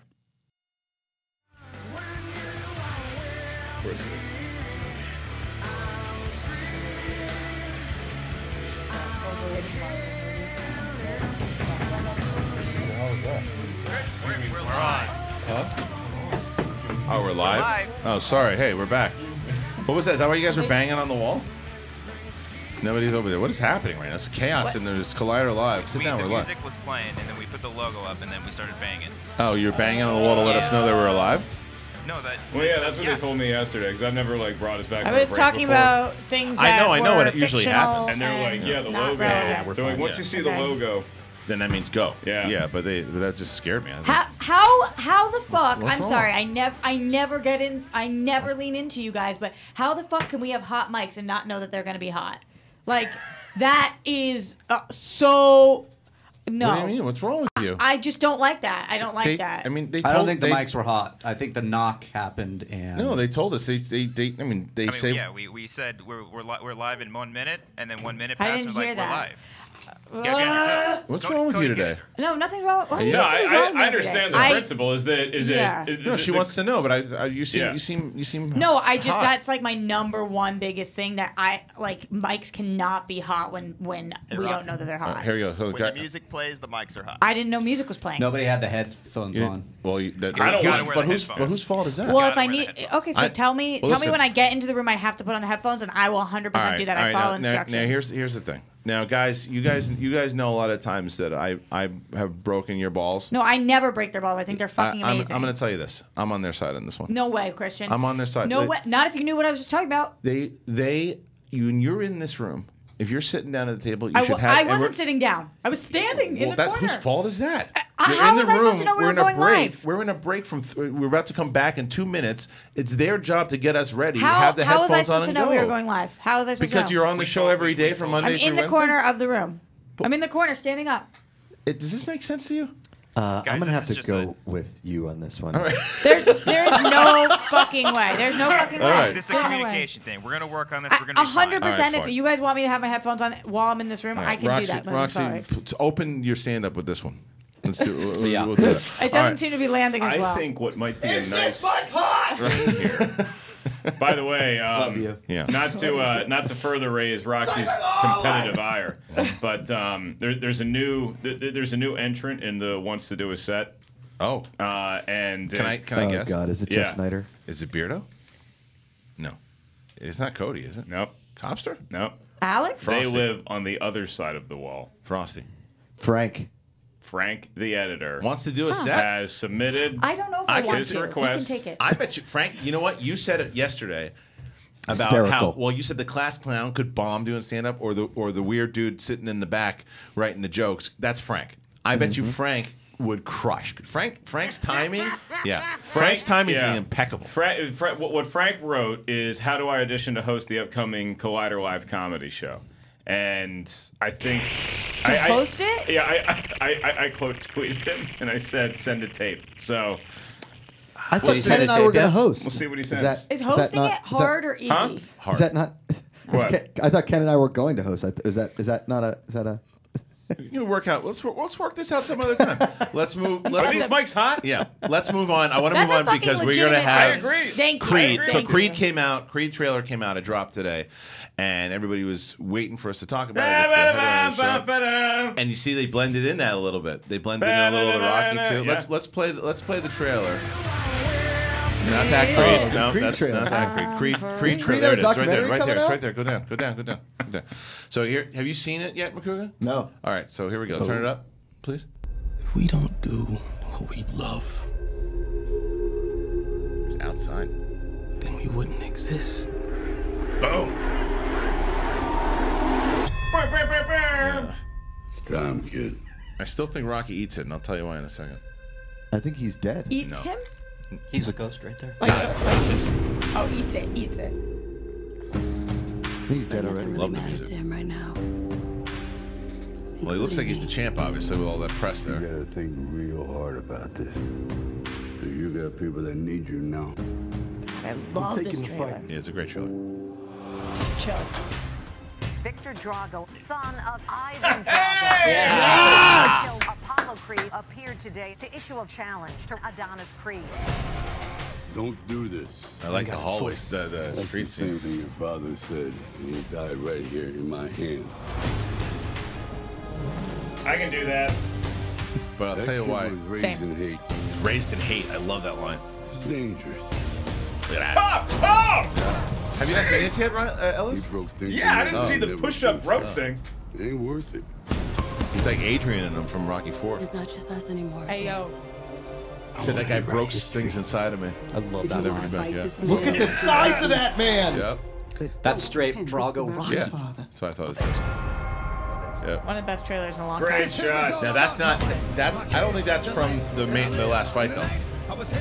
Little DMX. That's awesome. If this doesn't make you feel anything, you're dead inside. Yeah. This won't be the end of me. Or you. The movie looks fantastic. Good lord. Because we're a team. Yeah, it looks like a lot bigger production, and it looks like if this movie lands, we can get Creed 3, Creed 4. And Creed 5 is Creed 3, he's fighting Clubber Lang. Clubber Lane's kid. I was trying to pull the name. Round after round, you learn more about yourself. And when I stepped in that ring, it wasn't all about me. Awesome. Yes. Can we go back to one thing in the trailer real quick? The push-up Can you thing? guys, Not go that, Creed, not to go to exactly 2 minutes into the trailer. Okay. Exactly 2 minutes into the trailer. Okay, you go through the time code? I want to point something out here. What do you got? Yeah. Go ahead and play it from here. and just let it run. From 2 minutes on? Who's in the ring and who's outside the ring training right there? I don't know, little kids.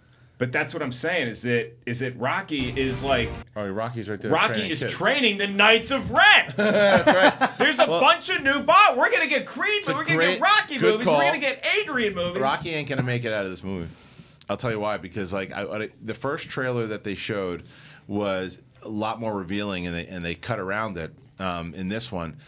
He, at the end, he's not with Rocky for this fight. Rocky's not at this fight. I'm telling you, Rocky's a ghost. No, Rocky's not Ghost, but he's not Ghost Rocky. But Why he's do you not think like Rocky's a ghost? I just think Rocky's not. I love that Michael Buffer's there. I'll tell you that. I don't think you can say definitively that Rocky's not at the fight. You're surmising that. He doesn't walk him to the ring. I don't like when you predict people are going to die in movies. Because they usually die in movies. Yeah. But you're the Grim Reaper? Yeah. But, Do you think story-wise that would be the smartest play for them? I think depending on how they told it, sure. Would I want to see it? No. Rocky's one of my favorite characters in film history. You and I have talked about this. Yeah. Is it because I happen to agree with you before I saw this trailer? Yeah. I just think that the narrative is that they're going to do like the Rocky 3, Rocky 4 storylines mashed into one. And Mickey died. Oh, yeah. With the new element, because this is going to lean, I think, heavier than Rocky 4 did on Adonis's family, because he's got this new family unit. He's got a kid, he's got a wife, or he's the champion, and he's the champ. In all likelihood. Well, you saw him with the belt. So it's different things that he's fighting for, because Rocky's not necessarily fighting for the same thing, and he's fighting for revenge, and that's part of what Adonis is thinking in his head, but he's also trying to defend his honor, he's trying to defend his family, and so him taking the fight is a big risk, particularly when you see, like, look, I can do the pull-ups that what's the Drago's doing? The ropes. The push-up. Yeah. The man pushes himself up. He's a real boxer. And then he grabs ropes up in midair. Look at the sides of him. He's huge. And then he lands again. Yeah. That's harder to do than the one-arm push-ups that Rocky was doing. Listen. I think that it's something you said that I agree with. That I think is very interesting. Is the Knights of Ren comment? Well, no, that they leapfrogged and they're going to combine the Rocky 3 element, because at the end of Creed 1. It looked like they were setting up that fight against Andre Ward for the title, which I think they're probably doing the opening scene of this movie. But I thought that's what Creed 2 would be, was the quest for the title, because that's what the second Rocky was all about. They have gone past that. It looks like right in the first scene he'll get the title, he's the champion, but they're going right to the Drago storyline, and I think that they are going to combine that Rocky 3 element of, don't do the fight, kid. You can't take the fight. You know, I've seen this guy broke things in me. It's the same thing like, hell, you ain't been hungry since you won that belt type thing. And then Rocky dies, and he's got to go into this fight already. He's all messed up already. Now he's got to go into this fight without his trainer, and he's got to fight Drago. But at it's the the end same, because you talk about your favorite character in movie history. Mine was Luke Skywalker. Right. And so the way that he ended up in The Last Jedi, I was like, I accepted that this is probably going to happen somewhere in the new trilogy. So the way that he went out, I thought he went out like a champion, like a Jedi should. Are you going to, if I tell you I saw this movie and you didn't get a chance to see it yet, and I'm like, dude, Rocky survives, are you going to be like, why would they do that? No. I mean, I think, look, if Rocky makes it out into the next movie, that's cool. I'm on board with that too, because he's the one that's taking us through this entire thing. Okay, this trailer is ridiculous, but in a good way. In a great way. Yeah. Okay, good. Take caution. No. Man. I mean, I love the first Creed, and I know I'm going to love this movie. I'm a sucker for all of them. Right. But do you think that this goes beyond a trilogy after 2, or do you think this is done at 2? Like, where do you? Depends. Yeah. Depends on the kashish. Okay. Depends on, because I think it's definitely going 3. I think they'll definitely be. Movie's going to crush. I think this movie's going to crush. I think the excitement for it, because of what Ryan Coogler and Michael B. Jordan and Stallone pulled off of the first one. Mm-hmm. Everybody was skeptical about it. People love that first movie, myself included. Drago, did he have something to do with the election? But I think that's the intriguing part, is what are you going to do with Drago? Because at the end of Rocky 4, Drago was kind of on board with Rocky, you know, and he's just like, he respected him. Same point on Movie Talk yesterday, where he didn't come out with a press release being like, I really respect Rocky. But at the end, Rocky's giving the speech, and Drago, do we know if he understands every word? Not necessarily, but he's nodding, and he's like, yeah, fine. If this guy's changing, fine, I'll change a little bit. So because the other thing this trailer doesn't really give away, it hints at the fact that he was born in this thing of hate. I love that line. I'm not sure that he is going to be this hateful one-line curmudgeon Drago? that Ivan Drago was. You think the kid. I don't know. I think Ivan Drago, just judging from this trailer, looks like somebody who has been worn down by the constant barrage of hate that he gets for killing this beloved figure, Apollo Creed. Right. He's probably hated in America simply for that, regardless of what he does. He may have set up charities and schools in Russia, and people just don't give a shit about it here. So I wonder what his perception of Americans is, of this new generation of Americans who probably only remember him, not for all the other stuff he might have gone on to do, but just for killing a boxer in the ring. Well, that's the other thing that's going to be so interesting. God, this is by far the most anticipated movie. I would love to see. By far. I would love to see the downloads and the amount of watches Rocky IV gets before and after this movie comes out. When do we get this movie? November, Thanksgiving. Yeah. So what are the what's the comments saying, Reilly? Yeah, a lot of people love this trailer. It was unreal. Yeah, Roxy, you liked it? Oh my God, I forgot that I was so excited for this movie, and like this trailer was like hit you in the face with it. I'm a sucker for anything like this too. With Warrior being like one of my favorite films ever. So not that that's in this franchise, but just like movies like this. That's a great sports fight movie. That's a great movie. If boxing or fighting movies are done well, they're some of the best movies of all time. Yeah. And the thing is with this movie also that we're not taking into consideration is that Michael B. Jordan has a legion of new fans after Black Panther. He was already he was already respected, but Black Panther is one of the most successful movies of all time, and he was incredible in that movie. But now for people who didn't know who he was, young kids that didn't know who he was, will now be following him into this movie, and it is going to add to it. And I think you're right. I think we'll get a third one if it A is good, which it looks like it's going to be, and B, if it makes enough money, we'll see a third. It could be the worst movie of all time, and I still think it's going to. It's going to make money. I think this is a movie like opening weekend. They may not say it publicly. It's going to have its opening weekend, and the next Monday morning, the studio executive is going to be greenlight it. We're definitely greenlighting. What do you think it's going to make opening weekend? Well, here's the thing. It opens on Wednesday. Okay. Because Thanksgiving weekend, it's like a huge weekend for movies because who wants to spend time with their family? Great point. Great point. Or we want to spend time with the movies so we don't have to hear them talk. And that's a big if. Yeah. This is a true story. My mom texted me yesterday. She's like, hey, Junior, just wanted to see if you had any requests as to where the family does Thanksgiving because we're kind of spread around. And I told her, I'm like, look, Hollywood. I don't care where we do Thanksgiving. I'm just letting y'all know I might be there a day later, depending on when the Creed 2 screening is. So I had to put that out there. The movie comes out Wednesday, meaning it'll have like the Tuesday night previews, and then it's going to go all through the weekend. So I think for the 5-day weekend that you're talking about, I think 60's in play. I think all that considered, I think 75 is in play. What do you think? Don't bring that up yet, guys. Or you don't look. You don't look. Your mom what calls do you you think? Junior? What do you think? Yeah, it's kind of a half joke. I am a junior. What do you think Creed 1 worldwide did? We named the dog Indiana. Creed worldwide. What do you think? Creed worldwide. Because again, it got greenlit. I think I'm thinking opening weekend, and then I'll do my math from there. I think opening weekend Creed did somewhere in the 30s in the States. So I think its entire box office run here, I'm going to say was maybe 130, 140, and then I'll say the worldwide was, I don't know what the appeal outside of the States. Pick a number. That Creed would have is.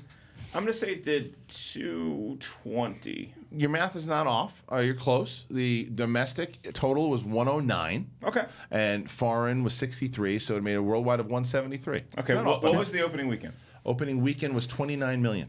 So you're pretty damn close. Yeah, you're pretty close. I'm telling you, man. 60 is in play. 60 is in play for the 5-day weekend. Is it weird that I was gonna say like 80, but I think that's. Remember when you thought Ant-Man was going to? That's our kid. That's the kid in us hoping. I mean, I would love for this movie to make $100 million opening weekend. Michael B. Jordan was born to play this role. He is so perfect for this. It's funny because I always had our buddy Steve Simone. He always brings it up to this day. I had an idea that I always want. I tried to get it to Stallone back in the day. I wanted to do a Creed spinoff, but I wanted to do Apollo Creed, like his rise to fame in like the 60s and 70s. That's awesome. That's a good movie. And I wanted to do. That's what I wanted to call Creed. I wanted it to be Creed. Apollo Creed, his rise, like he was undefeated when he fought Rocky. He was undefeated. Like what he had to go through, the time, and you can parallel it off of a bit of Ali and Frazier together, like, and really make it a period piece. That's a tough movie to do, and I'll tell you why. I love the idea, but it's because you're right. You have the most famous boxers in history are fighting each other around the time Apollo Creed came up, so it's harder to fudge history in a way that, like where does Apollo Creed factor into Ali? Like in your movie, did he fight Muhammad Ali? Did he fight George Foreman? Well, did he fight Joe Frazier? Well, it's funny. The first answer I have is they don't necessarily need to exist because in '85 Mike Tyson was around and we didn't have him. But the problem is in the first Rocky they introduced Joe Frazier.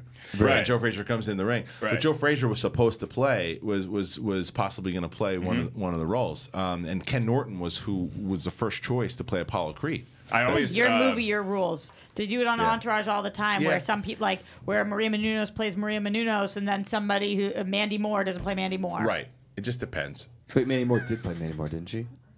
Did she? In that one, Mandy Moore was Entourage, I get the point. There's other people that The don't only play. people that don't play actual people are like Vince E. the Idiot. No, that's not true. Like that. All of the other actors, like Haley Joel Osment, and like the whatever. directors. Yeah, some people came in and did some different stuff. I see your point. I'm talking about like super celebrities though. Yeah. Like it was Mandy Moore. No, there's some of them that aren't. Mandy Moore played the the lead opposite him in Aquaman. In Aquaman. Right. All right. Well, I'll think of some. Good talk. We're gonna Previously, Adams did have a beard. Creed 2 does come out in Thanksgiving. We're excited to see it. Want to know what you guys think? Make sure that you are commenting here. #Collider Live on Twitter, and go on over to the Facebook group Schmoville and let your voices be heard over there. When we get back, we have a very special guest.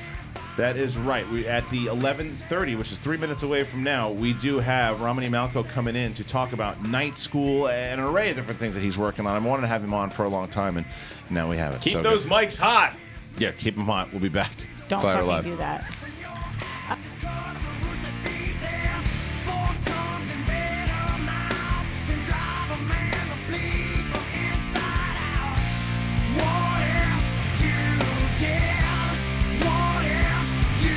There. No, it's not late to the party. That's actually from Obi-Wan Kenobi. You didn't know that? Well, you should, and now you do.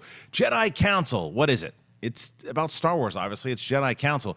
Every week, the latest and greatest in Star Wars movie news. Myself and Ken Knapsack, that's right, the pit boss himself. We have a guest on, and we talk about everything happening in the world of Star Wars. If it's the movie news, the TV news, canon news, comic books, games. And then we take questions from you guys on Facebook and Twitter. It's a lot of fun. We've been doing it for a couple of years now. I'm still excited talking about it. The fan base is coming together again. I believe it is. I think it is. I hope it is. And we're talking Star Wars, so we'd like you. That's right. All of you. If you're not a fan of Star Wars, come on over and join us every Thursday for Collider Jedi Council here on Collider Video.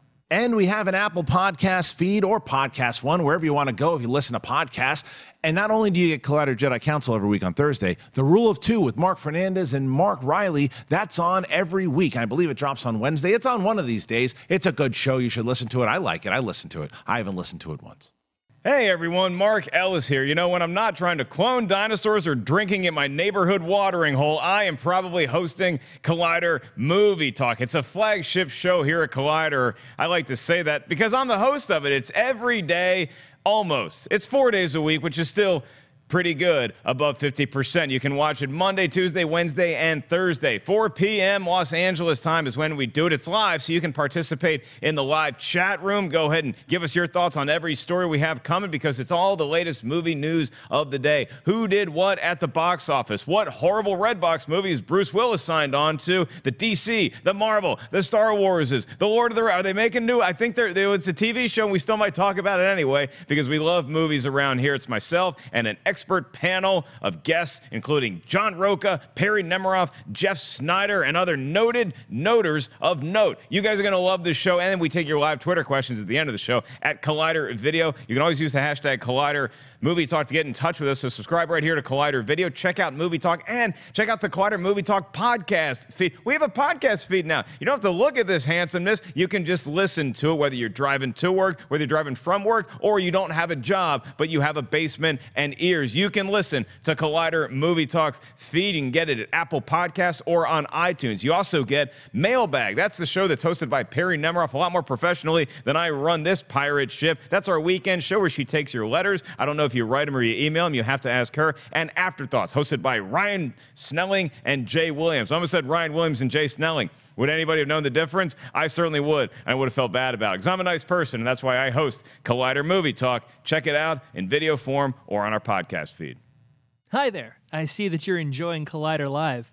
After this show, why not check out Collider Games, where we play, well, games. We review games, we talk about things, anything that's going on in the gaming world, our opinions, news, all kinds of stuff. So check it out. If you like it, stick around and subscribe. Hey everyone, John Roca here, one of the hosts for Collider Sports Time. That's our new show there on the Collider Sports Network. It's our flagship show, just like Collider Movie Talk. We get on, talk about a bunch of sports issues of the day and what is burning up social media, what topics are burning up social media. That's what we do on Collider Sports Time. I'm joined by my top 10 co-host, Matt Nost. Me and him, we welcome a bevy of guests every week to talk about NFL, the Major League Baseball playoffs, NHL, and the NBA, which is starting up soon. We're going to talk about that. We also get into UFC stuff, college football, all the stuff that's happening in the world of sports. We're going to cover it on Collider Sports Time. And we're going to take the time to break it all down and give our opinions and our unique takes and unfiltered thoughts on what we think about the sports news of the day. So don't forget to join us every week on Monday for the Collider Sports Time show on the Collider Sports Network. And don't forget to subscribe on the Collider Sports Network on YouTube and on the Collider Sports podcast feed. We're going to bring you all kinds of stuff.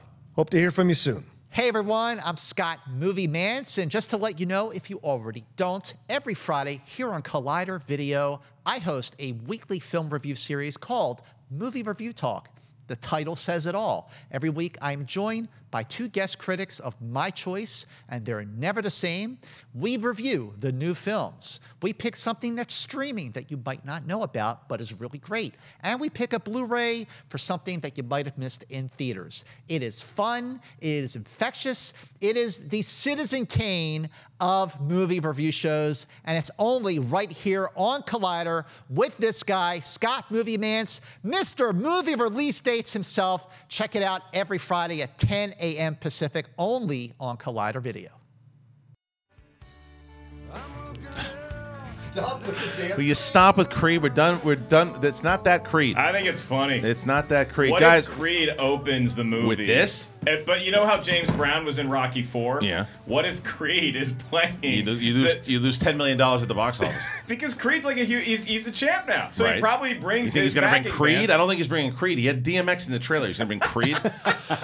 Guys, we are back at this Collider Live, and yes, we talked about Creed. We talked about a whole array of different things here, but I am very excited here for our guest today because I told him in the green room, and I'm going to tell him again here. I've been wanting to interview him for a long time, and now we get to because he has a movie coming out this weekend called Night School. He is in a television series, A Million Little Things, that debuted last night, didn't it? No, it debuts tonight. It debuts tonight. Okay, Yes. it's tonight. And I have a funny story about that I'm going to bring up. And he wrote, produced, and directed and stars in his own mockumentary film, Prison Logic.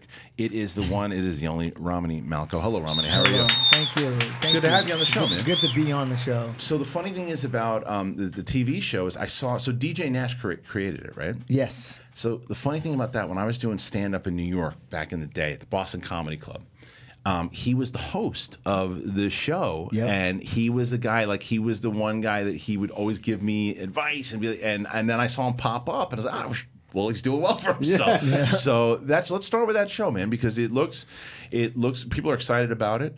It's debuting tonight, and so tell me a little bit about it. How'd you get involved with it? Are you excited? I almost feel bad jumping forward before telling you that when he was hosting, it's called the Boston. It was the Boston Comedy Club. When he was hosting that show at the Boston Comedy Club, that's how him and Royale Watkins became best friends. Oh, wow. That Royale Watkins had kind of made it. He got his own show, went to L.A. It didn't go. He had to come back. He lost his brother around the same time. Comes back to his old comedy club to do his thing, and DJ standing at the door like, you can't come in. We're full tonight. Wow. And he's like, I'm going to kill you, bro. I'm going to kill you right now. And anyway, they ended up being best friends. Yeah, and so the premise of the show is that, so it reminded me a little bit of Big Chill in a bit too. So his friend, or the friend in the show, passes away, and now all of these group of friends have to now, they're kind of dealing with it. It affects them in different ways. Yeah, it does. So what about your character? My guy is... I don't want to say too much, but I feel as though my guy is affected by this loss in a way in which, okay, look, all of the characters to some degree or the other have become quite content with living what we would call stagnant lives, right? And they're not completely fulfilled in their existences, but the loss of this very successful, dynamic, incredibly inclusive guy, thoughtful, and generous. When he goes away, it kind of inspires us all to like, wait a minute, to rethink the existences that we currently have and figure out what we can do to move forward. And my character is dealing with depression. And it's something that I believe he's more so genetically predisposed to. And I'm not sure that it stems from childhood trauma. And it's him deciding to figure out a way to live a happier life and be more open. So it's like a reintroduction of himself. You know, how much of those character decisions is on you to make as the actor in the role? Where are you able to say, well, I think that my character's depression stems from this or that, or I think he's going through this or that, or is there like a team, because it's a network show, saying we think this is the best way to go with this particular role? Well, in the beginning, you do have those discussions, and I don't know if you've noticed it, but my character's name is Rome. Everybody calls me Rom in real life. My character takes pictures everywhere he goes. I don't know if you notice, I take pictures every fucking where I go. Am I allowed to curse on it? Yeah, okay, cool. My character loves hockey. I play hockey. My character wears the same jersey that I wear when I play. Like you're a big Penguins fan. He's been, huh? You're a big Penguins fan. I am not. Damn. I am not. Listen, a Penguins fan. Are you a Rangers fan? Rangers fan? No, it's just that Willie O'Ree played for Boston. And he's like the first professional black hockey player, and I was like, oh. Finally got into the Hall of Fame. Yeah, exactly. That's awesome. And so finally got to, thank you. So I was Are you from Boston? I'm not from Boston. I'm just a brother who relates to the few brothers on the ice. I think the last good goal I had in hockey was a pass it was a 2-on-1 pass from Cuba Gooden Jr. Oh, you playing the Bruckheimer League? Yeah.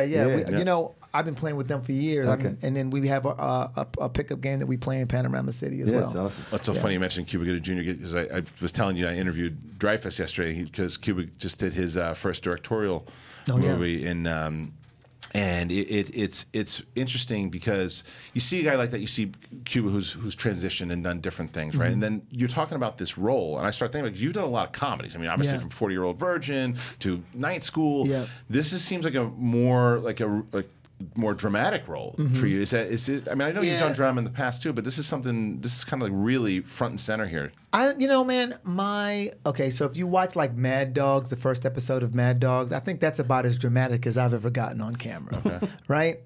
You witness your friend get murdered right in front of you. And so, I guess this is considered a drama, but then there's also a lot of comedy in it. And so for me, it just feels like life. It feels real. I can't convince myself that I'm that good of an actor, right? But I am completely certain that I've lived some life. Yeah. And in the life that I've lived, there's definitely always this need to make light of the trauma. And through comedy is usually how we get it done. Right. I can convince you that you're great in Night School because we were dying. We caught it last night, and I'm looking forward to it for a number of reasons because I really like Kevin Hart. Yeah. Tiffany Haddish and I have known each other forever. She's a great comic, and I'm so happy for all her success. And seeing the trailers really made me laugh. But then you say, okay, well, Night School, there's got to be other characters that are factoring in there. To see y'all in the classroom together and to see the interaction. Summer School. Favorite parts of the movie. Love Summer School. Yeah, it was the highlight of the movie to me is watching everybody in the classroom pitch in. It really stood out. No, dude, I tell you, listen, if the movie were allowed to be 3.5 hours long, we had so many classroom bits. It was hard, man. Listen, Rob Riggle, Al Madrigal, Marilyn Rajkub, Ann Winters, Kevin Hart, and myself in a classroom. Really, that's a movie by itself. Right. And did y'all get to improv a lot of that stuff? Yeah, was Fat Joe actually? How did that work? In Fat Joe. Yeah, but how does that work? Was he wasn't ever really Skyped in, was he? Did they add all this stuff? Well, no. He was actually sitting in a room next. Oh, was he really? And really on camera. Oh, that's great. We were filming him on camera. Yo, this shit was hilarious. Yeah. When he did the fight scene. Yeah, the fight scene. Yeah, I don't want to spoil it for people yet. We could hear that shit through the walls. Yeah, well, I'm glad you mentioned it. The dynamic though too, because it's those types of movies. It's the make or break. That the chemistry between when it's that cast of characters, if the dynamic with those characters don't work, then the movie doesn't work. I mean, the way you described the classroom 15 years ago, before you all became movie stars, that would have been an amazing sitcom. Oh, right. Just like remember Head of the Class? Yeah, you'd make it like a modern day Head of the Class. Yeah, I kind of got like when we were doing the classroom stuff. I kind of got the Breakfast Club vibe. Yeah. Like, it's like a funny, grown-up Breakfast Club. That's what it felt like. Because people were trying to, airing out their shit and trying to figure out where they were in life and just kind of questioning the decisions they had made. It's just that the people in that particular scenario weren't as bright as the kids in the Breakfast Club. That's right. well, I think, it's funny because when I was watching the movie, and the one thing that I think you guys did such a good job of it, I actually wanted to see more tie-up with all your characters. Yeah. Kevin Hart and Tiffany Haddish were great, and that his role is really the one that you're following as far as arc. Yeah. I wanted to know more about you guys because I was so invested inside of it that you guys are all there. You hit the jokes and it works. But I wanted a little bit, especially from you, because when you pop up in the beginning, the Terminator stuff and all that. Thank you, man. Oh man, the theater we were in, and I said this to him last night, whether you're in the room or not.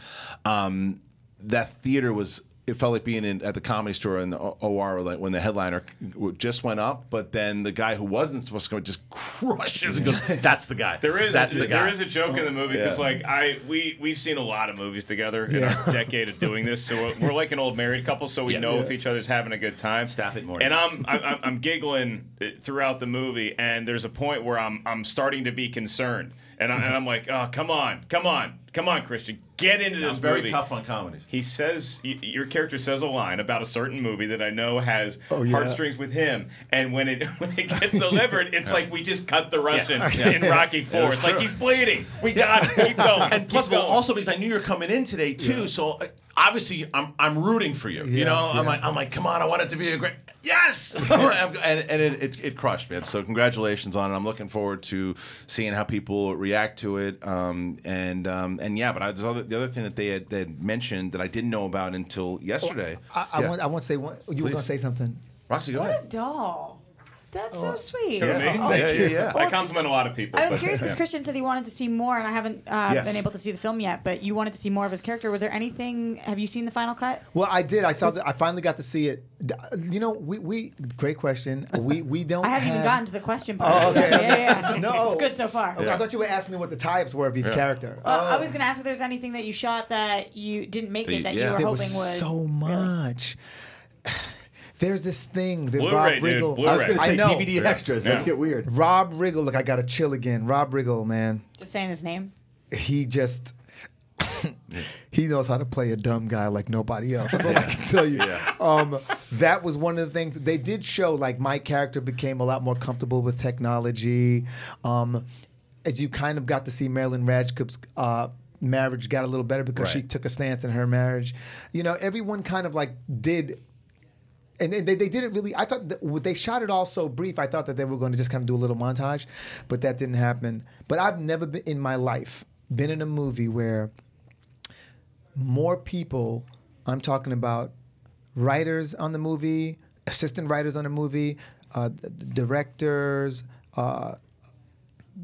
fans who get to see screenings, executives who work at Universal, reach out to me either text or social media and just be like, dude, you got to see yourself in this movie. Yeah. Have you seen it yet? Have you seen it yet? I've never had that happen. Like before you had even seen it. Before I saw it, 40 version, we didn't have that much social media back then. Right.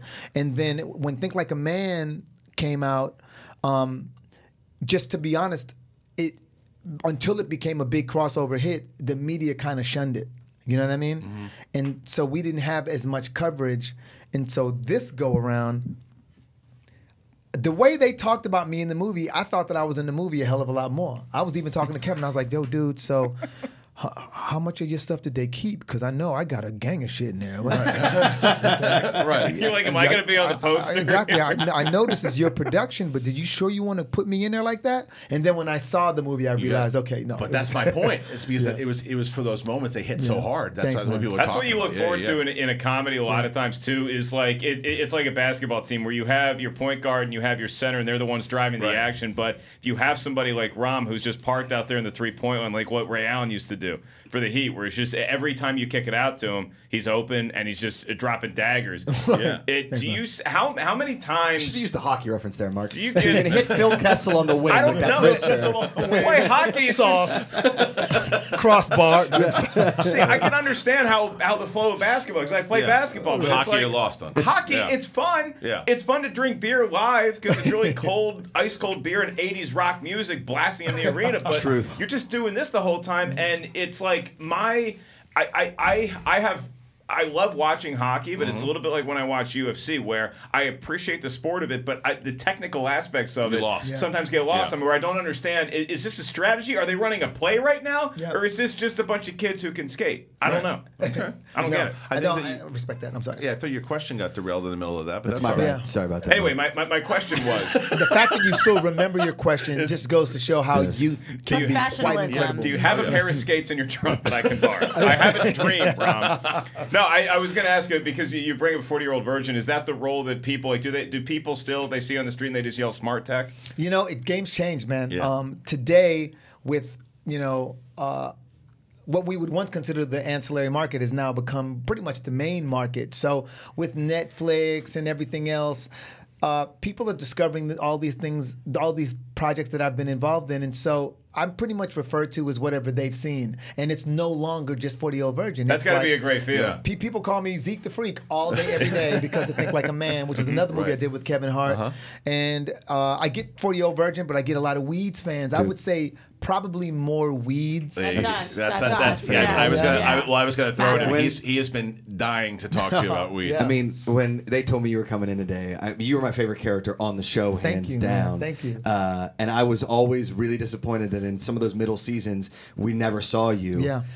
Because I thought that your story arc and your character was by far the most interesting. Because a lot of drug shows always go the cartel route, and I was never a big fan of a lot of that cartel stuff. But your stuff with your mom in that show was, I mean, that's what made those first 2 seasons of Weeds premium television. Yeah, man. You know what? One, thank you. I also feel like I got to be a part of the show during the seasons of the show that I was involved in, seasons 1, 2, and 3. That was the show that I signed up for. And it did become a very different show. And one of the reasons that I ended up not being on the show was more so a discrepancy with business. I don't know how much of that you're allowed to disclose on this thing. However much you want. But I would just Lionsgate packaged and sold that to that show to Showtime. And so my team had an agreement with Lionsgate. And for whatever reason, we were unable to come to an agreement. And so, to a degree, we didn't necessarily need to come back. Right. It's like I did 40-Year-Old Virgin in the first season. I did Blades of Glory in the second season. I did Baby Mom in the third. You know, I had a movie career. I didn't necessarily need to be there. So you were okay with it? I was okay with it, yeah. And well, you know, I wasn't as a fan. No. But you know, and so what happened was, on the creative side, I didn't know that the creative side, like Genji, the creator, I didn't know that they had wind of the discussions we were having with Lionsgate. And so what Lionsgate did was, I guess they communicated it to her in a way that was offensive, or that she took offense. She took it personally, clearly. And so then I ended up being written out of the show. And have you been able to talk about that since with her? No, she will. I've supported acts that there are a couple of girls that are like funny as hell that she was trying to develop a show around.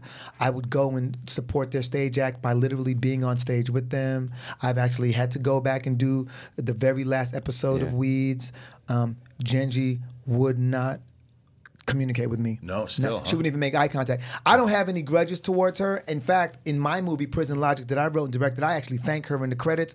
I don't need a job from her or nothing like that. I just genuinely believe that she contributed greatly to the career that I have. Yeah. And so what I was going to say is that it ended up working out, at least for me. It ended up working out for me because I really do feel as though those first 3 seasons of the show were magic. And for whatever reason, I've never seen this happen before. By being extracted from the show, I, as an actor, became more popular. And the character became more popular. Yeah. Which was hilarious. And it ended up helping me get work. But this seems to be a recurring theme that I don't want to continue on A Million Little Things, where I want your character to have a proper wrap-up. Whatever happens on this show, however many seasons this show runs for, I want you to be able to say, this is my storyline and it's tied up nice in a bow, as opposed to just being like, well, what happened to Rob's character? That was our favorite one. Yeah. No, I think, I'm sorry. No, Go ahead. Go ahead. You go ahead. Well, I was going to ask you, Rom. Well, Rom, you mentioned Prison There's Logic. a lot of hosts. Yeah, but you mentioned Prison Logic. Oh, yes. I want to talk about it because this is a passion project of yours. You directed this, you wrote this, you starred in this. I edited that. Tell us about it, man. Let's hear it. What's Prison it about? Logic is a character that I've been doing online since MySpace. He's an ex-convict turned motivational speaker. Gets out of prison, and that's what he wants to do. And so I'm doing it online, and I'm doing like a live. Back when we had Justin TV, I'd live stream, and I'd condense those, and it was just hilarious, man. And I thought it was hilarious, and everybody else thought it was hilarious. And like within the second episode online, the New York Times did a full page write-up about it. It started blowing up. People started saying, "Yo, this has got to be a TV show. This has got to be a movie." All these famous people in Hollywood were like, "Yo, we got to make this in a movie. We want to do this. We want to do this." But just people were just talking and just couldn't get anyone to really follow through. And it's because the character's so raw. How raw? Well, I'm gonna give you an example. There's a line in the movie where the character's smoking a cigarette. He just got out of prison. He's sitting on the porch at his mother's house, and he's explaining what prison's like. And it's like, we got this thing in prison. It's called a peekaboo. And what it is when you really want to humiliate a motherfucker, you push your dick between your legs, make him blow you from the back. This way, when you come, you can shit in his face.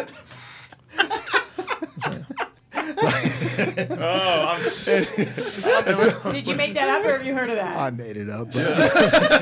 It's a dark. I'm just a dark man. You know where that's going to be attempted? It's not prison. No. It's going to be attempted at college fraternities all across this great land. It's happening right now. That's a great idea. Careful, kids. Yeah. Hey, you guys heard about the peekaboo?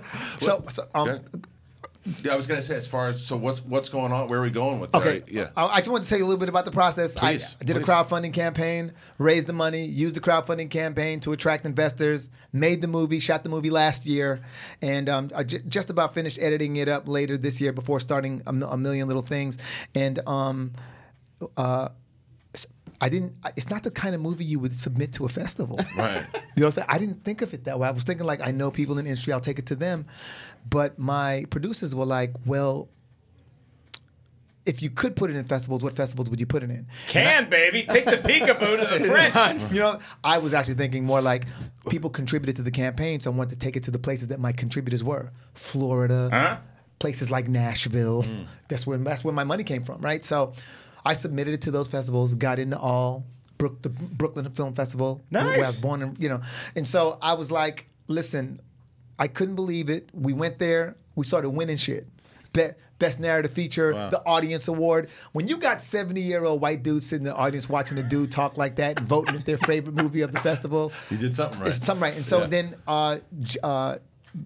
Will Packer, James Lopez, the president of Will Packer's company, saw it. Fell in love with it. They called me on a Sunday night around 11:30 as I was driving through Daytona to my nephew's graduation, and they were like, listen, we need to know everything about this movie. We need to know how you made it, boom, boom, boom. And then they were like, okay, here's what we're going to do. And they started hosting tastemaker screenings for it. And so we've been getting offers on this. That's great, man. It's fucking hilarious. It goes to Cannes, and the French are like, we have been doing some peekaboo for years. You're riding the wave, though. You got a night school coming out. You got the television series. You got your own movie. It's a hell of a wave right now. Is this the last thing that MySpace is going to have produced? Do you think is this like the last trickle of the drain? It's the gift that never stops giving. Do you still keep up with any of your friends that were in your top 8 on MySpace? On MySpace. You know, you're going to laugh your ass off.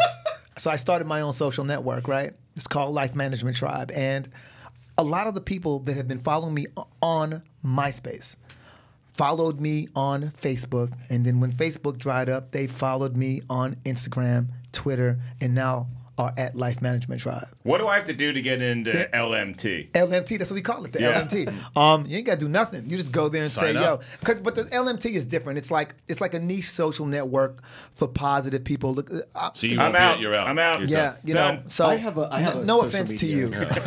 It's called the Alone app. Nobody follows me. I'm all by myself. Oh, can I get in on that one? Yeah, please. Yeah, man. Because you know how it is with social media. Like it's like the endorphins. You get the addiction. This isn't like that because people respond in really meaningful ways. It's like people. How long can that last? You know, I don't know. I've been doing it for like a year and it's some change now, and surprisingly, it just gets better and better.